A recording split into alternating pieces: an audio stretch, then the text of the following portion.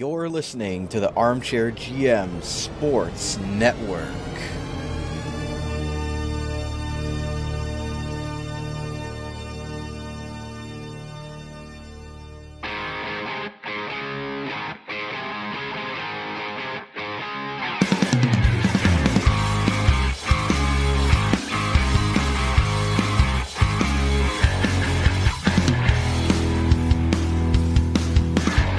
This is Rod Mahood, your in-game voice of the Niagara IceDogs, and you're listening to the Dog Pound Podcast on the Armchair GM Sports Network, your podcast source for all game analysis, team interviews, and up-to-date news regarding the Niagara IceDogs. Perlini!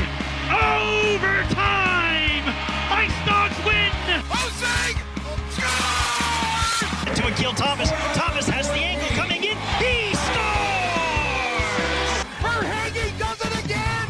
52.1 seconds to go. Do you love it, Niagara? Welcome into our special edition Dog Pound Podcast live from the IceDogs 2024 OHL Priority Selection Draft. Brandon Caputo and Cam Halbert are with you to break down the IceDogs weekend. We're going to be recording today and tomorrow, rounds 1 to 3 tonight, rounds 4 through 15 the rest of the weekend. Thank you to everybody today tuning in on our YouTube Live. We appreciate you tuning in to the live stream tonight. Make sure to give us a follow at Dog Pound Podcast. Make sure to hit like and hit subscribe if you enjoy the video versions of our podcast and the live stream that we're going to bring to you through this extended coverage of our Dog Pound Podcast OHL Draft live stream. So with that said, Cam, your first time doing this as far as joining us on the live stream coverage, so sure you're looking forward to it. We're about 4 minutes away from the draft beginning with the second pick. I believe they still have to announce Ethan Belchez as first overall to the Windsor Spitfires. He was picked yesterday, but should be an exciting time, and the IceDogs will pick at number 4. Absolutely. Excited to be here in the facility and great to be back in the arena as well. But, the draft room right beside us as we anxiously await to see who Niagara selects at number 4. Absolutely. So, guys, the Dog Pound Podcast is proudly brought to you by Global Pet Foods. Our pets are undeniably part of the family in all 4 of their great Niagara region locations. Make sure to give them some love on Seniors Day. 15% off your entire purchase the last Tuesday of every month, if you guys are into that sort of thing. And thank you to our great sponsors who, without them, we wouldn't be able to bring you this live coverage and the coverage that we've done all season long for the Niagara IceDogs. So we're going to be saying thanks to them throughout the 6 hours of coverage that we're going to bring you the next couple of days, and kind of a wrap up on our Dog Pound Podcast season. We'd have a couple other episodes going forward here, but for the most part, this is going to be our last big episode and until going into next season. But Cam, just going over before we get to the draft stuff, what was kind of your biggest takeaway from this year? We talked about it in our end of season episode, but they got some young pieces here. We're going to go over the rosters. We've got some historical stuff to go over, a lot of stuff to bring you guys as well. But we talk about some of those specific games and specific players. But what stands out to you so far about your first year covering the Niagara IceDogs? I just think we've talked about this a number of times, but I think the hope, as a fan, as a season ticket holder, the prior couple of years, obviously a tough go for the IceDogs franchise, and I think that even as a whole throughout the rest of the league, maybe not respected or seen in the same light as it once used to be. This is a franchise that had some of the best names in the NHL play for them.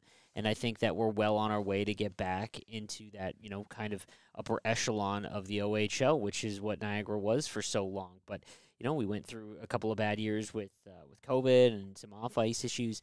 But now everything last year felt like the first year of progress where we were finally working towards the future, and we saw potentially one of the best seasons we might ever see as an IceDog fan in Ryan Rubrick. We saw a fantastic follow-up sophomore season from Kevin He in his draft year.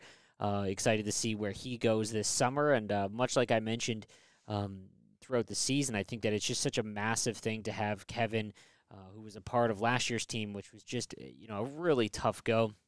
I think that it was important for him to get drafted, because I think that it brings legitimacy back to the franchise and really kind of sets us up for the future. So talk about the new captain and Gavin Bryant, who filled in admirably and is just such a great leader. But just a really fun year. The thing I will say, and the best part about this year was just the competitiveness of the players. A lot of these games, while the standings might not reflect it, there were so many one-goal games early on, or games where they were winning or tied in the third period. And then some memorable wins that probably will be some of the more memorable wins throughout the last few years. Of that win against Kitchener, for example, when they were undermanned. So just a great job all the way around. And like I said, this is the first year that felt like real progress. And we look at what's available for the Niagara IceDogs. We talk about Ethan Belchez from the Oakville Rangers going first to the Windsor Spitfires. And there's been a couple of players that have chosen to go the BCHL route or other routes, which has been kind of interesting. It's going to be a big topic of conversation, I think, among the leagues over the next little while for sure.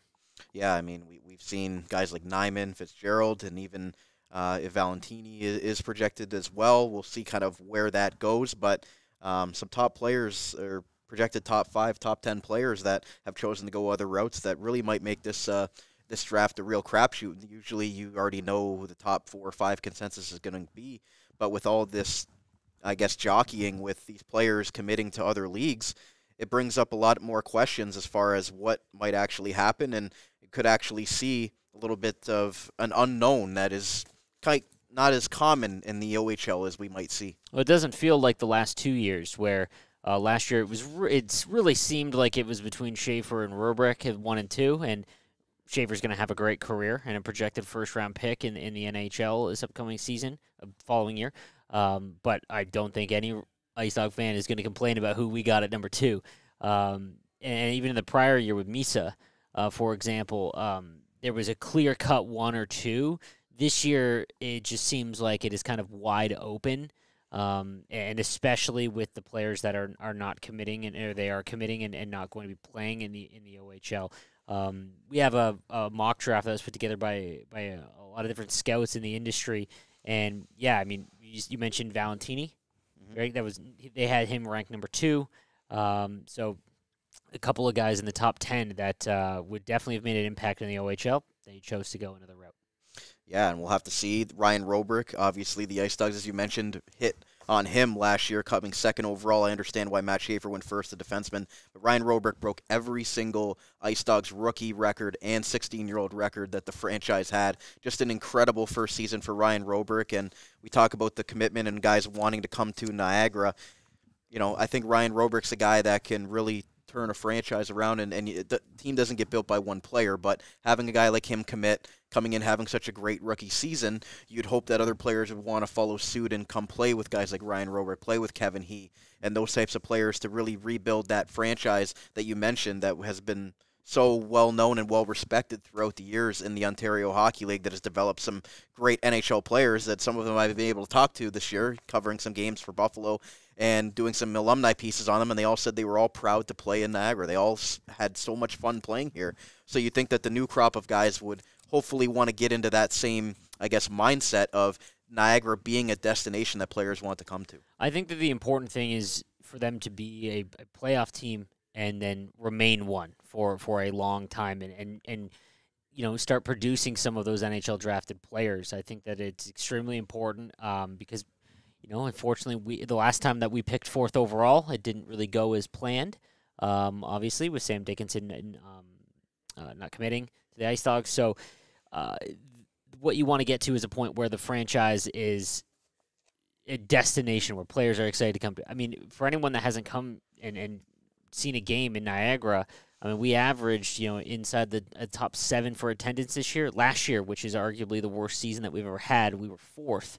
You know, so we have a great arena and a great staff, and it's just, especially with head coach Ben Boudreau as well now, there's going to be a lot of positives around this team coming up. But yeah, when you talked about some of the alumni, I mean, if you were to do a alumni lineup, you know, obviously we don't have the history of some of the older franchises, but I mean, starting 6, I mean, Alex Pietrangelo and Dougie Hamilton, there's not going to be many D pairs that are from OHL alumni that are going to be much better than that. You've got Vince Dunn, who was incredible for Seattle, you know, Verhaeghe, who is just an absolute force in the NHL, Ryan Strome, for example, and then Akil Thomas just scored his first goal in the NHL. And I think once we get back there, I think the biggest thing of last year in terms of how our prospects went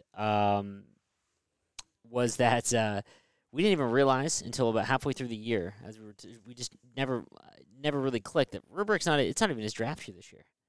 We have him for another year as well before his draft year. And if you different publications that you want to take serious in terms of where projections are and whatnot. I looked at Elite Prospects the other day, and he is a top 5 pick in the NHL, projected. Now, obviously, things can change, but it just goes to show how much attention could be on the IceDogs in this upcoming year, but especially the following one.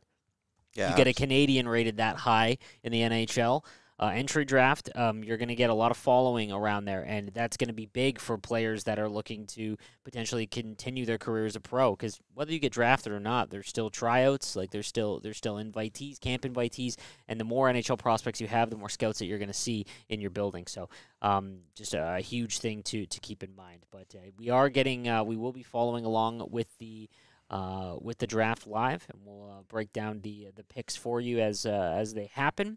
We already know number 1, obviously, Windsor winning the draft lottery. They selected Ethan Belchetz from the Oakville Rangers, so that one, they are officially announcing it right now, very shortly. So we'll wait and see who Sarnia selects at number 2. Yeah, I think they're just going over, I guess, on the television side of things, because they do have the top 4 picks at the OHL headquarters there for the TV broadcast, if you guys are looking for that. That's on OHL Live, and we're going to be breaking down the IceDogs picks here for today, and I believe Sarnia is on the clock now, so. Oh, I love that.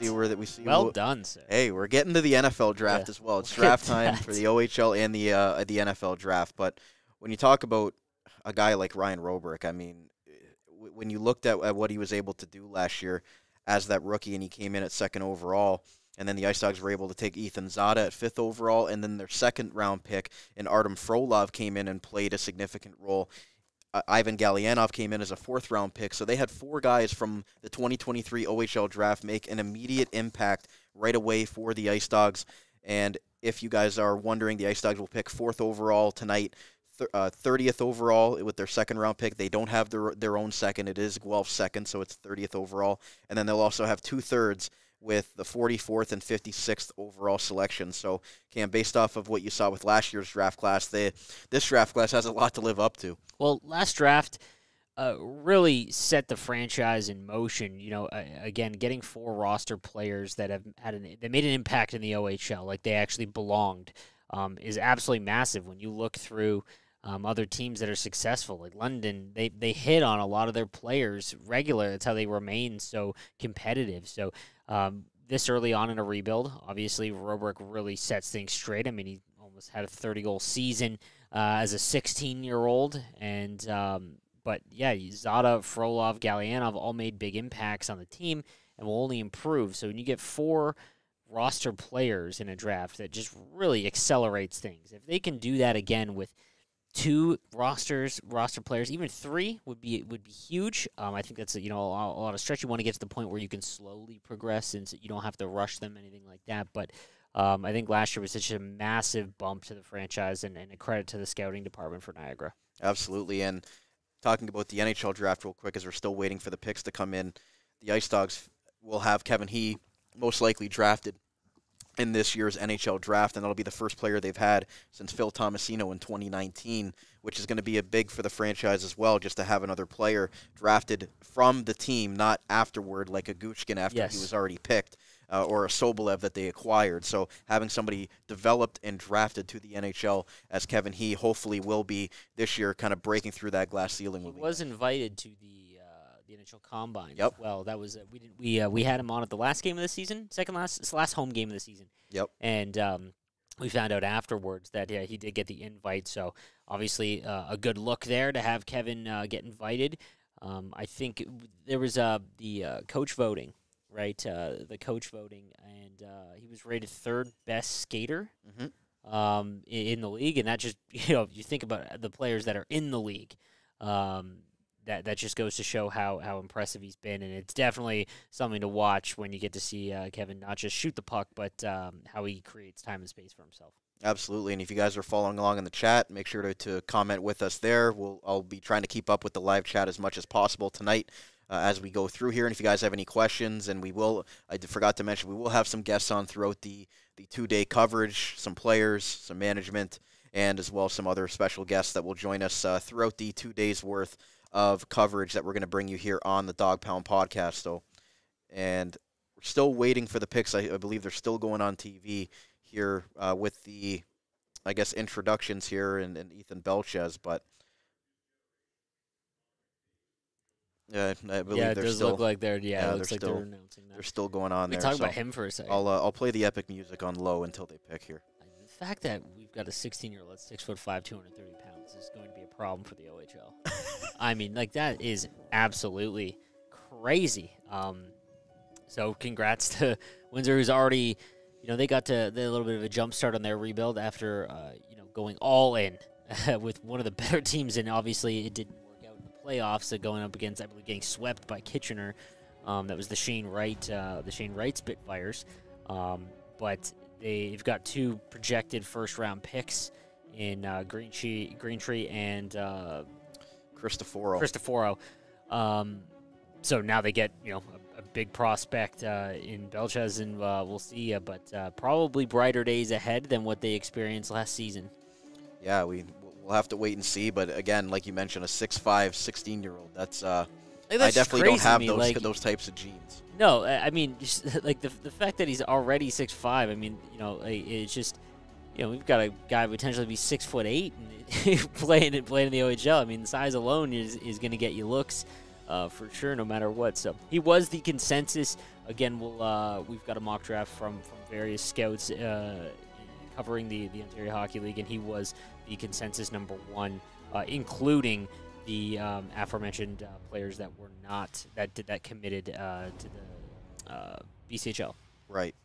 So, Cam, we're going to put your thinking cap on here for a second. I don't mean to put you on the spot, and we are right next to the draft room here. But who would be the guy that you're looking at here? Brady Wasslin is the guy that's kind of been linked to Niagara a little bit here, and Zach Nyman would have been a solid pick if he wouldn't have went to the BCHL route. But it looks like it's going to be a forward regardless, and whoever that forward is, I'm going to be happy with, because they could definitely add another exciting young forward to this group. Yeah, absolutely. I think that we're still at a stage where we aren't drafting for position. I think that we need best available, as it was officially announced. Ethan Belchez is now a Windsor Spitfire, so we're going to get into Sarnia's pick very shortly. I think that I've reached out to my good friend Stephen Ellis, who works at Daily Faceoff and is one of the best people in the industry covering prospects all over the world. He had a chance to cover the players being drafted today, and his number 4 pick for Niagara, just kind of projection-wise, was Brady Smith. Just a quick note on him. He said he was incredible with the North York Rangers. Can score, good setup guy, loves the puck on his stick. I think that if you can get another dynamic forward that can play on the second line, where Rubrick and Kevin can kind of do their thing next year, and you have a second line that can consistently score and get pucks on net, like, that's just a massive advantage. It's something that we didn't really have this year, because once Rubrick and Kevin kind of got together, they just kind of stuck together for the majority of the season, as they should have. Yeah, and Sarnia and Peterborough obviously jumped over Niagara in the lottery. They went from 1 to 4, and it is what it is. But with this year, there seems to be, a kind of a whole crop of guys that are available. It's not like a number 1. I mean, Belchez went number 1, but you could make a case for a couple of guys that, it's not maybe that top-end guy. It's going to be 4 or 5 different players that really could be impact guys from the start. Yeah, it wasn't like we missed out on, like, the Misa year, obviously, where there is a clear-cut number 1, where it's kind of a big gut punch. I think, obviously, anytime that you lose when you have the worst record and you've got a 40% chance, and somehow you fall to the worst of all of them, is obviously just crazy. But that's just how it's been throughout the last few years for Niagara, and but this would be the year to have that happen. So we'll work through it. And, I think that you kind of nailed it on the head there, where it's just a lot of options here. So we'll see who gets taken here, as Sarnia is on the clock. Yep. So I guess they're milking it for TV. Yeah, more than likely. So thank you again for hanging out in the live stream. Appreciate everyone hanging out there. We've got, looks like about 150 people already before we've made our first pick. So thank you again for everyone coming to hang out to our OHL Draft live stream. And if there are people in here that have been followers of us all year long, Cam and I want to say a big thank you to everybody tuning in to our game recaps after every single IceDogs home game, as well as our monthly wrap-up shows, our shows in between. We really appreciate the support, and we look forward, as the team builds on here, to continue to bring you more great coverage. And as the great PA announcer Rod Mahood would say, be loud and be proud for your Niagara IceDogs. And that's what we're all about as we continue to watch this team build up the standings here and getting another solid player here added to the mix. So we're still waiting here for the pick from the Sarnia Sting. I believe they are still on the clock. We don't have the CHL TV stream up for us right now. It's waiting on their socials as well. Yeah. Ethan Belches. I really think they're milking this TV broadcast. And last year there was quite a bit for Matt Shaver. And obviously the first overall pick gets selected the night before. Yeah. And whoever Niagara does take, we will have them on the show tomorrow. They will be here live at the arena tomorrow. They will not be here tonight, obviously, being at OHL headquarters there with the top 4 picks. So whoever Niagara does take at 4, they will join us tomorrow. Bright and early tomorrow again, 9 a.m. We'll be joining you guys here for rounds 4 through 15. We'll see how far we can get. It's going to be a long couple of days here, but bringing you all the coverage that we can as possible. Who do you think goes second to Sarnia? Well, I would have said Valentini, but with that whole USHL commitment, and again, that I don't even think if that's been 100% confirmed, or if it was, I didn't see anything saying that he had already been a lock committed. Usually you see those graphics that are posted by the teams themselves, but I did see that Nyman and Malhotra both chose the BCHL route as well. So we're still waiting here for the Sarnia Sting to make their pick.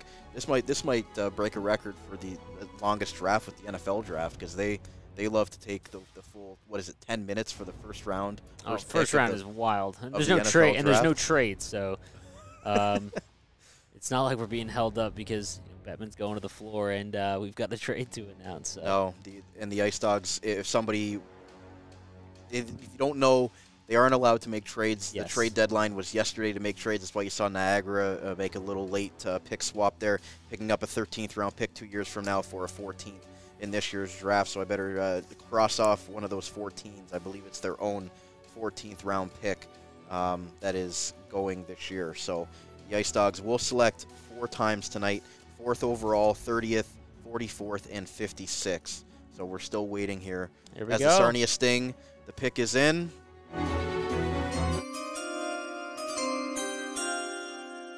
Alessandro Diorio from the Vaughan Kings. Okay. Center, 5'11", 165 pounds to the Sarnia Sting, 2nd overall. All right. So not a consensus. But again, we talked about this, that it was, kind of all the way, a wide open draft. Again, I'm just going to read the verb that we've got from our mock draft that was put together by a number of OHL scouts. This one was put together by Sean Ellison in regards to Alessandro Diorio. He was ranked 16th. So again, maybe player or teams just kind of finding their guy. Here's what he had to say: "I'd wager he's long gone by this point, but if he were to slide, I think North Bay." This was a mock draft that they thought that North Bay might get him. We'll be happy to select Alessandro Diorio. He really came onto the scene with this impressive tournament at the Youth Olympic Games, where he put up 6 goals, 1 assist in 4 games played. One of the leaders on the powerhouse Vaughan Kings team. He's a force on the ice and was one of the most dominant players in U16 hockey this year. He's a big, strong, two-way centerman that plays with pace, smarts, and a high level of competitiveness. Alessandro is at his best in possession, where his explosiveness combined with his quick release make him a threat to score if given any time and space. He's a very smart player and can be trusted in all situations. Diorio has all the tools to become a top player at the next level, so Sarnia getting their guy. Colin Fitzgerald to the Peterborough Petes. From Peterborough. Played for the Peterborough Petes U16 team. Love that. All right. Here we go. I believe he was one of the guys that originally had been projected to go go to another league, but I guess maybe they believe that the Peterborough Petes can persuade their hometown guy to kind of stay in that area. The IceDogs are on the clock now, for you guys wondering. It is the Niagara IceDogs time to pick here. So we'll wait and see before we get into to Colin Fitzgerald. He was ranked 6th in the Scouts mock draft. So again, not as off the board as the 2nd overall pick, but again, they definitely got a strong player there. We'll wait and see who the IceDogs pick. Who do you think it is? I'm gonna say Brady Wasselin. I've been saying that from the beginning. Talked to that gentleman at the Combine. I'm gonna go ahead and plug that real quick. Did an OHL Combine interview with a bunch of players there, live from the Combine. Interviewed some general managers. So Brady Wasselin was the guy I looked at. And there you go. We have it. There it is. All right, Brady Wasselin, welcome to the Niagara IceDogs, and he was projected to go 3rd. So we get a great player here. Again, I'm going to read. This is by Keenan McEwen. In terms of the write-up, Wasselin was a catalyst offensively all season long for the majors, and he should be available at 3. His ability to read defenses and pick them apart was exciting to watch as he gained speed with powerful strides. Blowing past defenders, he was able to pull off moves at full speed and fire heavy shots at the net with accuracy. Picking corners easily from anywhere in the offensive zone, Brady's vision is also high-end as he uses his teammates effectively, finding them with tape-to-tape passes with tons of time and space, as well as using the give-and-go to beat defenders with one-touch passes. Should Wasselin end up available in the draft, he could step into a top 6 role right away and create a potent line in the OHL. So extremely exciting there that we get an impact forward at number 4, and a fantastic addition to the squad. Connor Williams, another guy from the scout.ca, says that Brady Wasselin probably the most offensively dynamic player in the group. Wasselin has elite puck skills, a strong shot vision awareness, and will be an exciting add to a young IceDogs group. So some other scouts online saying that is a very interesting pick, and as you mentioned there in the mock draft, a guy that went upwards of 3 and down to 5, but the IceDogs must have liked what they saw from the Markham Majors forward, and at the Combine he was scoring some goals and was showing off what he's able to do. So really exciting. The IceDogs are going to add another exciting, talented forward to this young group already, and you think about all the great 07s that they were able to bring in an 06 with Kevin He. Now you're adding an 08 in Brady Wasselin. I mean, in a couple of years, this is going to be a team that you're going to look at and say that it's going to be, one of the bright young rosters in all the Ontario Hockey League that is going to eventually turn into a very formidable veteran lineup in a few years. Oh, absolutely, and I think that getting another dynamic forward is extremely important. Obviously, we're still in a stage where, like I mentioned, we've got to take best available, and it looks to be like that is exactly what we did in Wasselin. So a huge pick there, and I'm excited to see what he can do. And it adds the fact that we've got another dynamic forward in the top 6 is huge. Especially when everyone's healthy. So you talk about, Acidorian potentially, as well as, how that'll shake out, and having the ability to have another line hop over the boards with a player that, can really drive the play on top of that first line is just going to be really big for us, as it looks like we've got the 5th overall pick for Barrie. Parker Vaughn from the Elgin Middlesex Canucks goes 5th to the Barrie Colts. Another gentleman I was able to speak with at the OHL Combine, another very skilled player. So a couple of guys that were at the OHL Combine go 4th and 5th overall. The IceDogs picked last year 5th overall with their compensatory pick that they got the year prior from the defected Sam Dickinson, and they took Ethan Zada in this spot. So some guys that do come to the Combine might end up getting a little bit of a bump from the GMs that were in attendance there. And Parker Vaughn went to the Combine and did some good things, and now he's selected at 5th overall, had a great season with Elgin Middlesex, and now Cole Zarowski from the Mississauga Rebels, who these are 3 players, 3 of the 5 players I talked to at the Combine just went 4th, 5th, and 6th overall. You rubbed on I got the little bit of a rub there, but regardless, I'm sure that wasn't it. But he goes from the Mississauga Rebels, which was Ethan Zada's team last year, that he was able to get selected by. The right winger goes to the Flint Firebirds at 6th overall. So all forwards so far through the first 6 picks in the OHL draft, and that was to be expected when you saw Zach Nyman commit to the BCHL. Yeah, obviously a big loss from the talent pool there. Barry went through a really rough season. Obviously a big injury early on, injury-riddled team early on, and just had a hard time, making up for that. So now they enter their rebuild or rebuilding stages. And Flint gets a good player as well in Zarowski. I'm going to read, again, he was projected to go 7th in our mock. One of the purest goal scorers in the draft, Zarowski was the driving force of a Mississauga Rebels team that surprised a lot of people this year with their success. Along with his lethal shot, Cole plays a complete game consisting of a strong combination of compete physicality and playmaking ability. His consistency is what is what impressed the most, as he is able to make his presence felt every time he steps on the ice, whether it's scoring a big goal or dominating physically. His compete never wavered. Should Zarowski be available at 7, I believe it would be a massive pick to take him there. So just a good ability to get them, and they got him at 6, and it looks like Owen Sound, their pick is in as well. Pierce Mbui from the Toronto Marlboros, another forward, a left winger, 5'10". So through 7 picks, we've got 7 forwards taken here so far. And again, thank you to everybody that's tuned in to the live chat here. We're going to continue to go over the first round as an entirety as we go through the IceDogs picks as well, with a little bit of priority on them. Obviously, we're going to have some special guests throughout the night and throughout tomorrow. We'll have Brady Waslin on the show tomorrow, most likely when he does get to the rink. And I'm sure he's going to be freaked out when he sees me again because I just talked to him at the Combine. So this kid's not going to be able to get away from me for the next couple of years. But the Niagara IceDogs selected Brady Waslin 4th overall in the 2024 OHL Priority Selection Draft. If we go through the historical, and I'm just going to pull it up here because I was able to print off all that stuff here for you guys. We're going to go through the IceDogs drafts through the years with specific picks and see what they had available to them when they did select at that position. IceDog fans, hold your breath for a minute. Sam Dickinson was drafted 4th overall, which obviously ended up working out for the IceDogs. They got Ethan Zada with the compensatory pick, and were able to select Ryan Roberk last year, 2nd overall. So it wasn't all doom and gloom there with the Sam Dickinson pick. As far as other 4th overall picks, I believe that was the only time the IceDogs have selected 4th overall, as I'm quickly glancing through every single draft since they've been to Niagara. Yep, so this is only the 2nd time that the IceDogs have drafted 4th overall in their franchise's history, coming over from Mississauga when they were the Mississauga IceDogs. But very interesting there as Waslin, and we're continuing to go on with the forwards here. 7 forwards taken so far in the Ontario Hockey League draft. We're at Kingston at number 8. Another general manager I talked to, Corey Cooper, said they're going to take best available as well. I got Captain Gavin Bryant making an appearance there.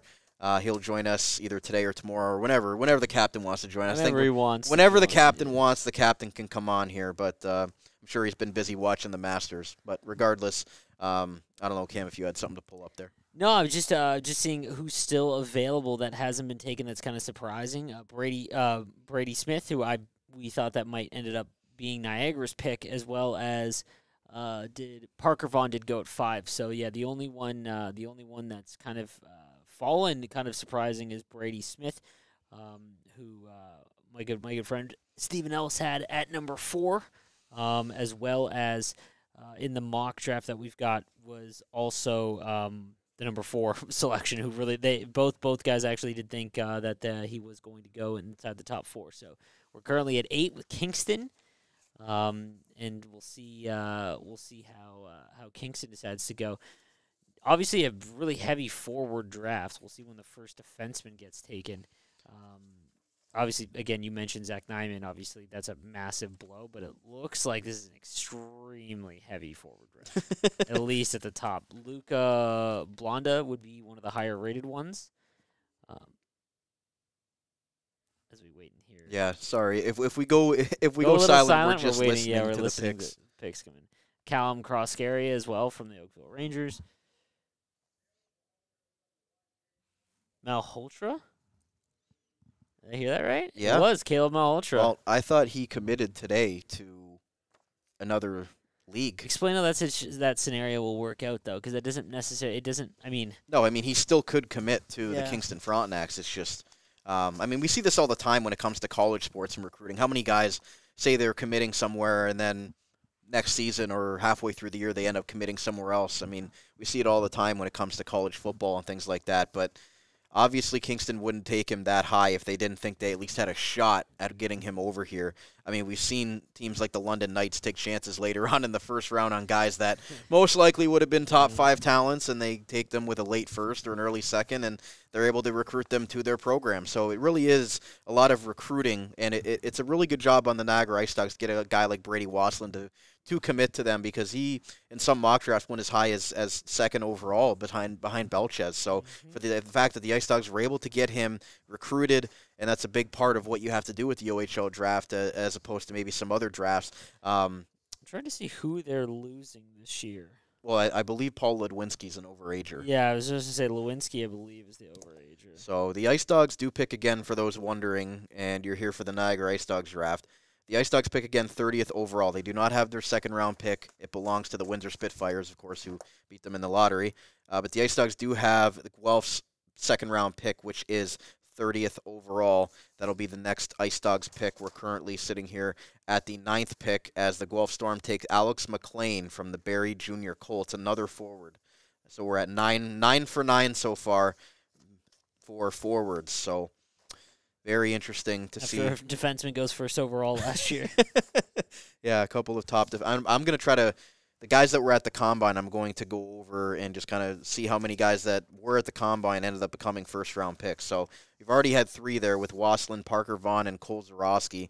Were all guys that were at the OHL Combine that ended up going in the first round. So it's, I mean, if you look at it, I mean, if you go to an event like that and you wonder about, is it going to be worth your time? I think that goes to show you right there that if you put in the time going to the Ontario Hockey League Combine, and I think it's just going to continue to get better and better as an event itself, because last year there might have been a couple of guys there that were projected first-rounders, but for the most part, I believe that they're probably going to continue to get more and more top-end players that go to this thing, like we see with other combines around other sports. I think it's important, and it's showing that just making yourself known and maybe fresh in people's minds, showing that, you know, you're available and that they can see your skill sets for off-ice training, on-ice, I guess, you know, those drills that they go through with the agility and speed and all that. I think that does make a difference for the general managers to just kind of get a last-minute look at what they have available to them. No, absolutely. I mean, I think that anytime you are able to, you know, show off in front, not to mention just get to speak and see, like, meet with who your potential teams. Like, obviously that's going to go a long way when you actually get to learn a little bit more in depth and meeting face to face. You get to learn a little bit more about the person, because as we've learned, you know, being a great hockey player is obviously of the utmost importance, but being a good leader and being a good teammate is also something that needs to happen for you to succeed, especially in the OHL. So, got another pick here with the Erie Otters. Tyler Challenger from the North York Rangers, another left winger. 10 for 10. Rod, we're batting 10 for 10 right now in baseball terms for forwards right now. So, yeah, goalie's going before defenseman. So we got Rod Mahood from the Niagara Sports Report making a big, bold prediction here that a goaltender will go before a defenseman in this Ontario Hockey League draft here. So a couple of guys. Tyler Challenger, again, in our mock draft slate, they had him going 13th, so not really a stretch here. I'll read a little bit about him. This is from Joel E. Stockel. Think about how incredible this is, again, a mock draft, but Challenger plays a very mature game, and he is one of a few natural centers in this draft class. He's a physically mature 6'2", 190 pounds, but his methods of offensive creation around the net and his ability to drive the puck also translate to the OHL level right now. He generates a lot of his offense around the net, whether he is creating chaos out front, making plays down low, or driving to the middle with his strength. Challenger knows how to play his role in the offensive zone. He's a very explosive skater for his size as well, and right now his pace would be average in the OHL. Impressive for a 6'2", 16-year-old. He's going to score a lot of flashy goals at the junior level with his hands and manipulation, but he's also going to score a lot of garbage goals around the net. It's easy to see Challenger making an OHL lineup today, and that's what makes him valuable to a team early on in the first round. Also, I mean, that just kind of goes right in what the IceDogs need, in my opinion. How much did we talk about that last year, that we had two of the most heavy shooters in the entire league in Rubrick and Kevin, and we just needed to see some more goals that were some of the more ugly goals. So Pretty crazy here. And Valentini has yet to been taken, so that tells you a lot, that the guy that's projected to go second overall because of the projected he's committed to another league here. So, but I'm sure some team is going to take him, so we'll have to wait and see.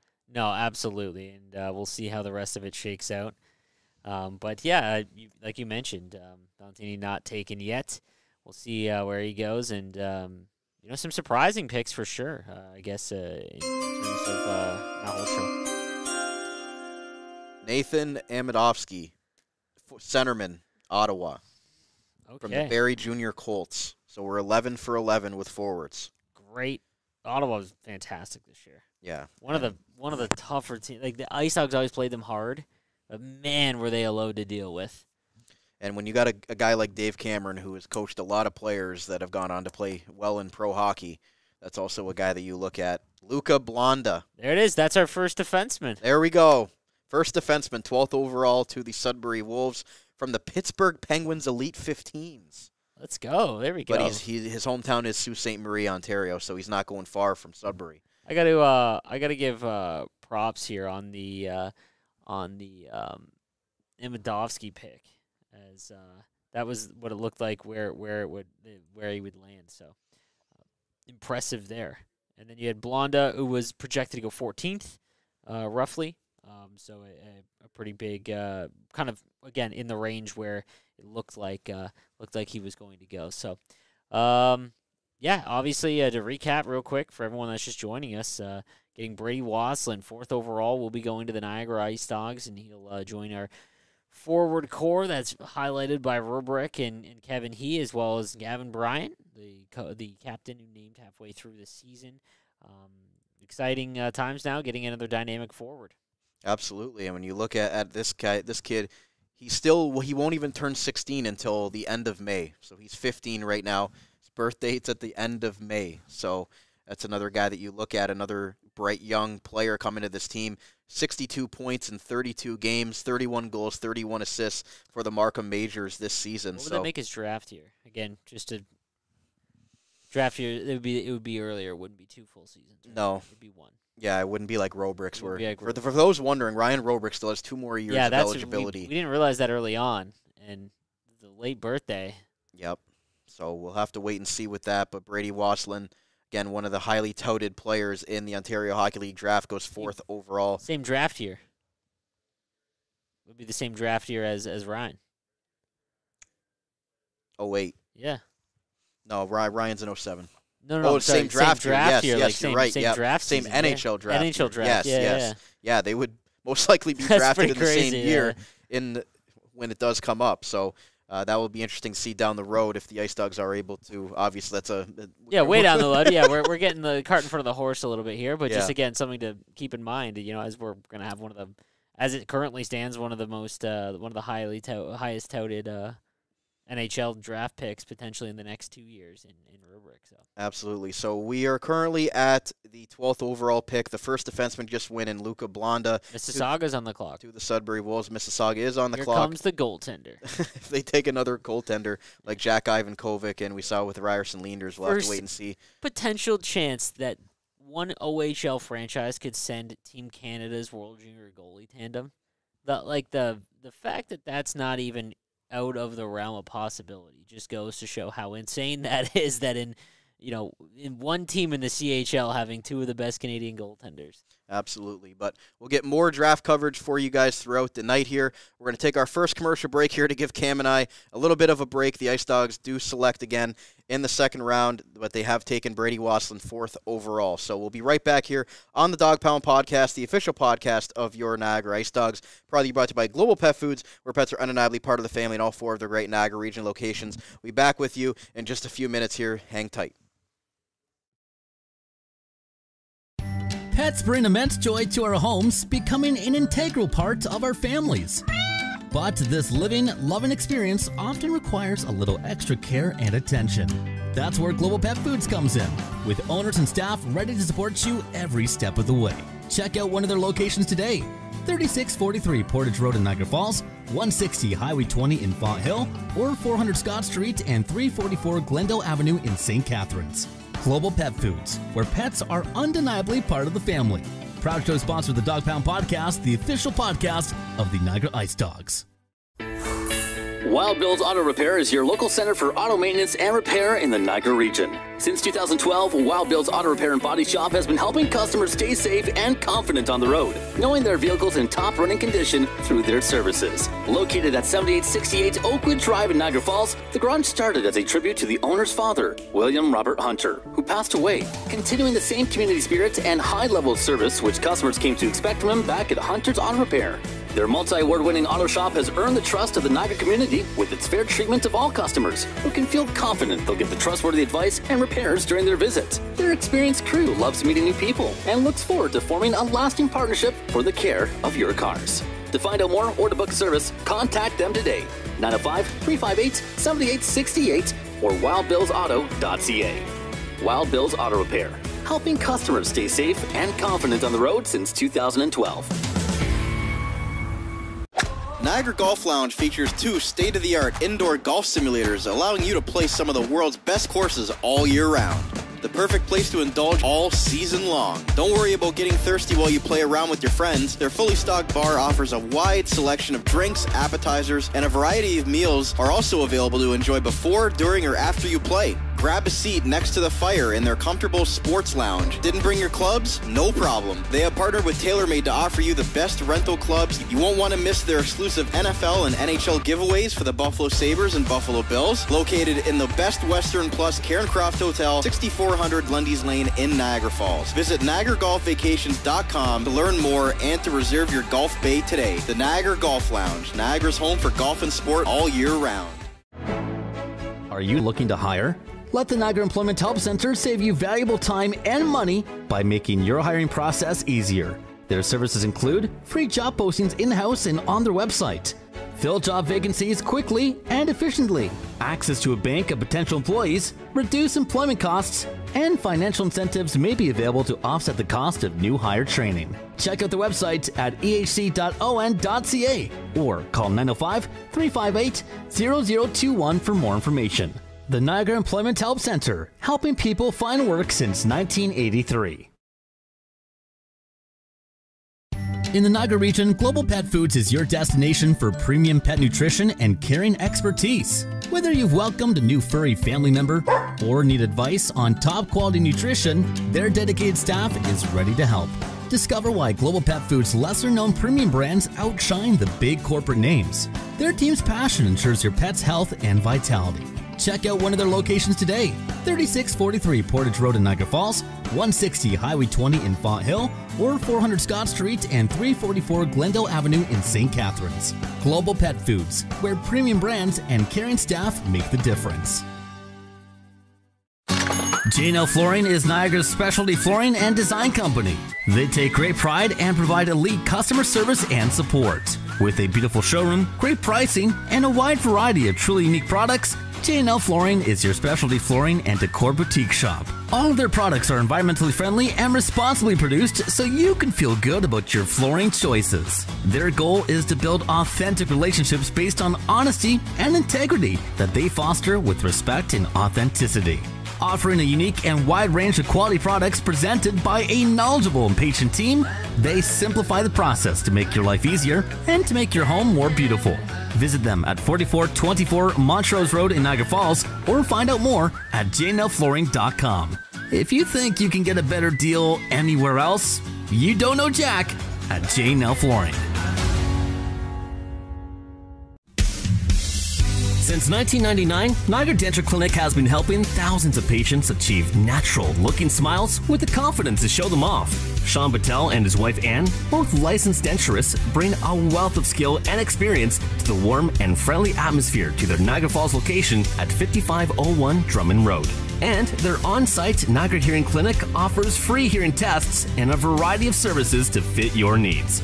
This family-run practice takes pride in providing superior care and service to their patients, along with the best premium products available on the market. Get the best work done at a more reasonable price. Niagara Dental Clinic is here to help. Protect your teeth with a mouth guard, replace missing teeth, and get better hold with your dental implants. Call them today for a free consultation at 905-353-1552 or check them out online at niagaradentalclinic.com. Niagara Dental Clinic, creating natural smiles in the Niagara region for 25 years. Are you currently looking for work in the Niagara region? If so, you owe it to yourself to check out the services provided by the Niagara Employment Help Center located at 6100 Thoroldstone Road in Niagara Falls. Their many free services include a fully staffed resource area open to the public, resume and cover letter writing, local labor market information, job search strategies, assistance with clarifying employment, training and career goals, employment counseling and job search support, Better Jobs Ontario information and registration assistance, and you can check out their website at ehc.on.ca or call 905-358-0021 for more information. The Niagara Employment Help Center, helping people find work since 1983. This is Alex Asadorian. Hey, it's Ryan Roberg. This is Ivan Gallianov. This is Gavin Bryant. And this is the Dog Pound Podcast, the official podcast of the Niagara IceDogs.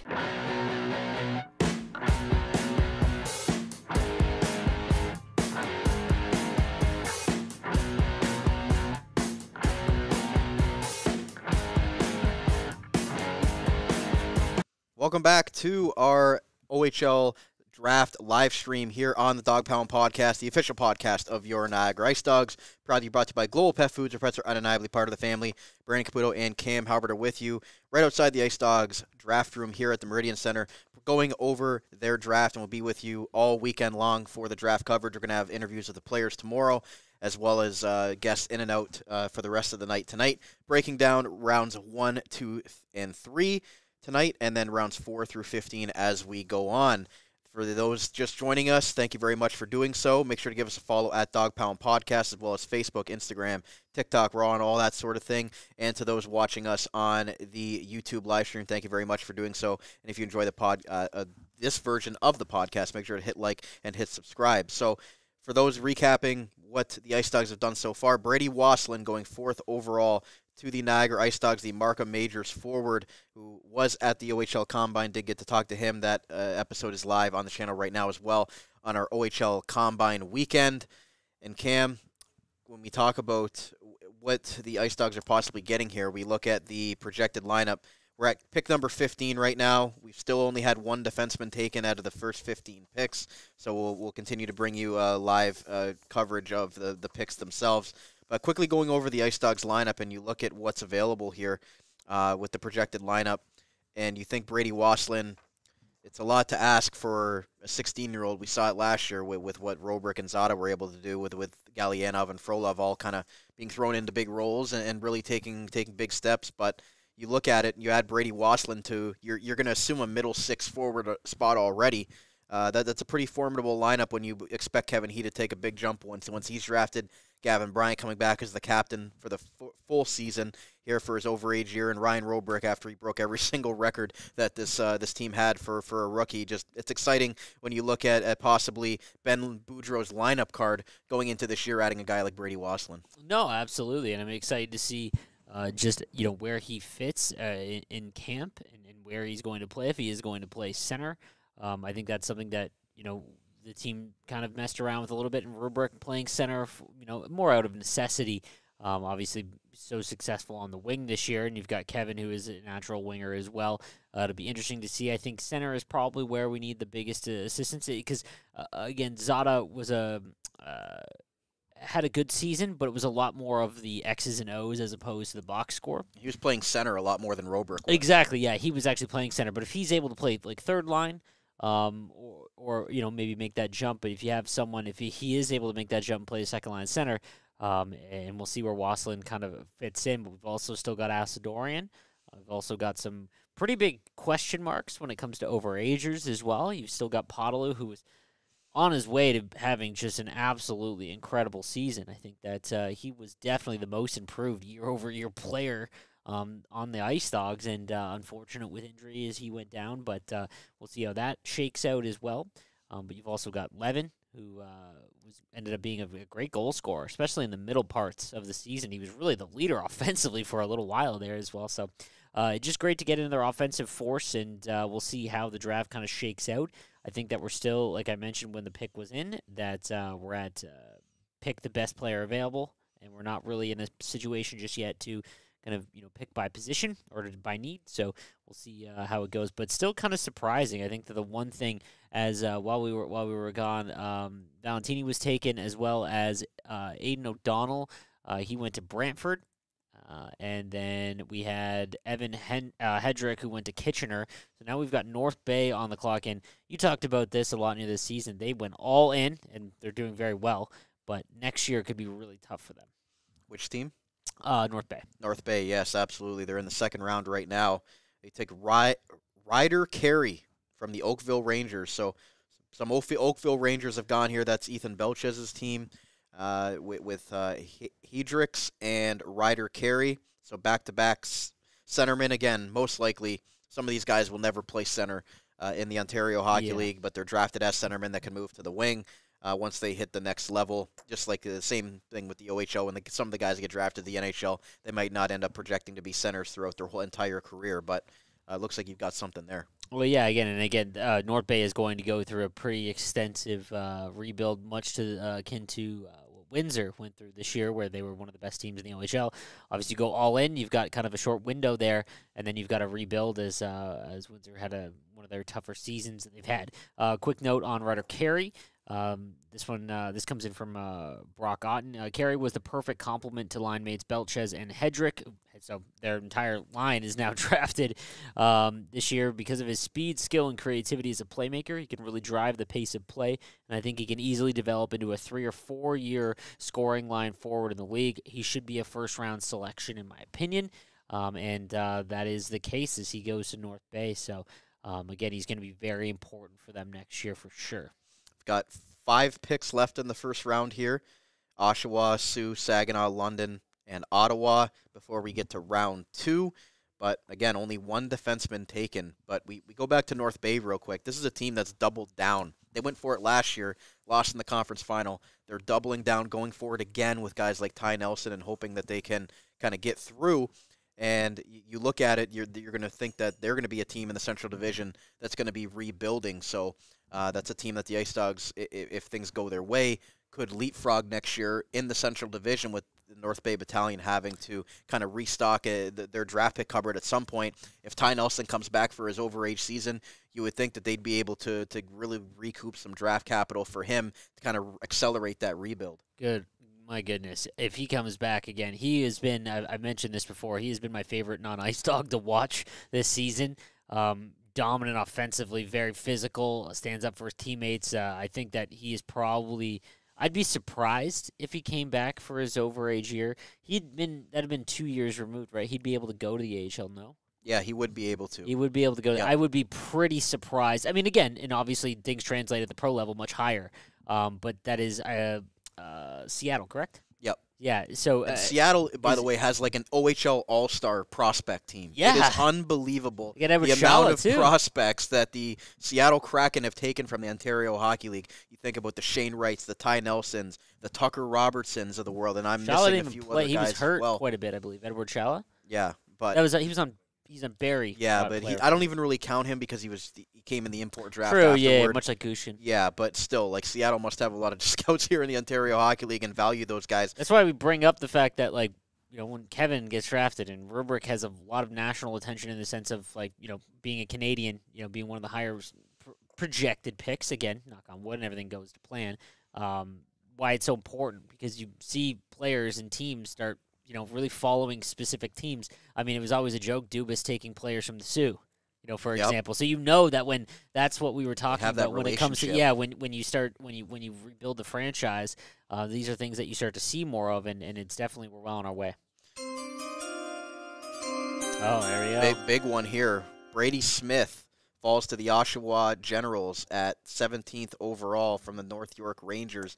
That was in this mock draft that we were able to find that they had the IceDogs taking at 4th overall. So I would love to know what was, and again, there's a lot that goes on, especially at this level when you're drafting guys that are in their teens, right? Like, there's a lot of other things that factors, and projecting just pure hockey skill. You're also having to factor in size and and some of the other things that that we're just not privy to. But yeah, he was projected again by everyone that I talked to go inside the top 5. So the fact that he fell to Oshawa, another good team, very surprising. While everybody's still here, we do have something that's coming up here in a couple of days, and we just really want to plug this real quick. We're nominated for the Community Votes Niagara. We've got it in the description below here of this YouTube video. We're nominated in the entertainment category. The top 10 move on to the final round of voting. If you guys could go give us some love over there. Voting is open for another day or so for the 2024 Niagara Region Community Awards here, so we'd really appreciate if you guys would give us a bump for that. It's in the description of our YouTube video there as we continue to build our credibility here as a local Niagara business. As we go back to the draft here, Cam, and when you talk about what you just said there about Ty Nelson, you'd got to think that there are going to be some overagers available in the offseason for the IceDogs to pick up, because right now they've got a few guys that could potentially be overagers. Gavin Bryant's coming back as the captain. But when you look at that D-core, they could definitely use a couple of veterans back there, especially when you're losing the heart and soul like Connor Federico and what he brought to this team this year. They're going to need to have another guy like that. So that there's going to be some guys available, maybe not the Ty Nelsons of the world, but some other guys that are going to be available from some of these teams that are really loading up and going to have a ton of 2004 birth years, which will be the overage year next year. So there is opportunity for the IceDogs to go out and kind of bolster their lineup, fix that D-core a little bit, because we saw that down the end of the season, and Ben Boudreau talked about them limping to the finish line but not having enough bodies in the lineup. You'd hope that they would go out and kind of try to fill those other 2 overage spots to really fill out the rest of their roster and help out such a young, talented group. No, absolutely. We talked about this numerous times on the game recaps, that as the season went along, that we've now got Rubrick and Kevin Hean. Brian's like a pretty big step forward offensively as well. I don't think that gets talked about enough. He's a leading scorer. Or right behind, it was very close. They were both at 50 Gavin points. Bryant led the team in points. He led the team in points. That's what I was referring to. So, you've got some good offensive forwards, and obviously now Brady Wassland's going to step in, and you'd have to assume that he's going to have a prominent role, at least pretty early on. And then you've still got Asadori and Levin, so these guys can all put the puck in the net. But on the back end, that's where we really have – the power play has really lacked that hard, accurate shot from the point. And I think that if you are going to go the overage route for a position, that this team specifically probably want to focus on some defenders that can play physical, like Federico did. Sobolev before Sobolev, exactly. Like those are the types of players that I think that, especially when you consider overagers and just like playing against 17 and 18-year-olds, right? Like a 20-year-old it's a significant difference. It's a man, you know what I mean? So it's a significant difference. And on the back end, obviously, physicality is that most important. So if they are able to, get some big defenders, some overage defenders, I think that would just go a long way, especially with the lack of defense being selected early on. Again, this draft is clearly heavily in forwards. I mean, there's been one defenseman selected, and we're 18 picks in. So just kind of crazy there, but I definitely think that I would love, I don't know the price tag on that. If Ty Nelson again, like that's scary, because I feel like a deal like that only happens for an OHL championship team. Kind of like the Shane Wright deal when he got sent back, and some guys get sent back later. Exactly. We saw guys that get sent back. Shane Wright didn't start the year in the Ontario Hockey League, and you usually see it right after the World Juniors. Some guy has a big World Juniors, and their NHL team. Had he not been hurt, I believe. Yep, and their NHL teams don't really have a use for them at that time, and they send them back to juniors to get a bump. And we saw Shane Wright. He didn't even report to the Kingston Frontenacs. They knew immediately that they were going to be dealing him in the situation that they were in. His situation was so unique, though, because he couldn't play in Seattle, and they tried to keep him up, and they tried to kind of manipulate their ability, because if you're scratched 5 games in a row, you can go to a conditioning stint, play 5 games in the AHL before you have to play a game in the NHL. And there was a time where someone, I believe it was Ty Karche in his rookie season, he got hurt in pregame, and in his 4th game, so he had to miss one more. Shane Wright actually had to play, which reset his clock, which means he had to then sit another 5 games before going down, and then he went to the World Juniors, and they wanted him to, play a full. He couldn't play the AHL full season. They wanted him to play on a potential championship run, and it's crazy that Windsor team. I mean, Kitchener was not a true 8 seed that year, but I mean, obviously now, because you look at the team now, but it just that Windsor team getting swept is just gnarly to me. Like that's crazy. And when you look at those teams that are bolstering up, they like the Saginaw Spirits. Damian Zhilkin was gone to the Saginaw Spirit. I believe he was an honorable mention from Julie Stockel in that mock draft, if recalling correctly. But another forward, so we're 18 of 19 for the Is first that a round. record? I'd love to see that. That's got to be something Rod Mahood's got to look up for us. It's got to be a record, yeah. Because, 18 of 19. So Luca Blonda was the only defenseman taken by the Sudbury Wolves. So, yeah, you are correct. This is Jolie Stockel on Dima Zhilkin. If Zhilkin was 5'10", he would be a no-brainer to be a first-round pick in this draft. Instead, his size unfortunately plays a big factor in his value. This is a player with very high ceiling. The brother of former OHLer Danny Zhilkin is an incredibly explosive and creative winger that can generate offense in droves with this electric pace. He handles contact tremendously well at this level, and his evasiveness helps him dodge pressure in tight areas. He creates space at a high level, and his confidence with the puck is high at all times. Zhilkin could be an electric top-line player and creator in the OHL, but the concerns with his size and slightness could hold him back. Zhilkin, the defenseman? Like his brother. Yes. That's what I'm thinking of for Peterborough or Guelph. Guelph. Yep. Memory serves. Yeah, he's a right winger to Saginaw, like you mentioned, 5'6". So I guess if his size was a little bit better, he might have gone a little bit higher in this draft. But Saginaw, the Memorial Cup host this year, will get a good one in him. That isn't talked about, like, you know what I mean? Like that isn't. You know what I mean? It's kind of overlooked that team is going to go to the Memorial Cup. So whoever makes the finals this year is potentially, if they both do. Yeah, but 2 out of 4 that's how chance. it looks like. Yeah, you've got a 2 exactly. Yep, and they just got Josh Bloom back, former Buffalo Sabres Sabre draft pick. They traded him to the Vancouver Canucks. North Bay Battalion? Hey, look at me. He was originally a Saginaw Spirit, actually, and then they traded him to the North Bay Battalion last year at the trade deadline. And then he went up to Vancouver, wasn't really playing with Abbotsford, and then he got sent back, and North Bay had released him, so he went back and signed with his original team in Saginaw that he was the captain with. So look at that. Really want to see Josh Bloom do well in Saginaw, as well as former Ice Dog Rodwin Denicio going to be in the Memorial Cup as well with the Saginaw Spirit. So they've got a very loaded team in the second round against the Sioux Greyhounds. Rodwin was drafted by Anaheim, correct? Yep. And like you said, Anaheim's they are just a factory. A defenseman factory. Like, that is incredible. Last year they won the entire CHL Defenseman of the Year. They had drafted a player they had the drafted player that won Defenseman of the Year in the entire CHL. Yeah, with Minchikov. Zellweger, Minchikov, and Luneau. Crazy. That's like as Sharks you fans. Ever seen that, Rod? You ever seen a team draft or have all 3 CHL leagues Defender of the Year? I don't know if that'll ever. Well, maybe the Leafs could take some notes from that. Anyways, London, 20th overall here. Logan Howery from the Barrie Junior Colts goes at the second last pick of the first round. Trying to find where he was projected to go 11th. So by that measure, reading about Logan. After a successful season playing under 16 as an underager last year, Howery came into the season already as a highly touted prospect, and getting him outside of the top 10 is great value. Howery is a powerful skater with an explosive stride, good body control, and he plays the game with good pace. He maintains his speed with the puck on his stick and can make plays extremely quickly.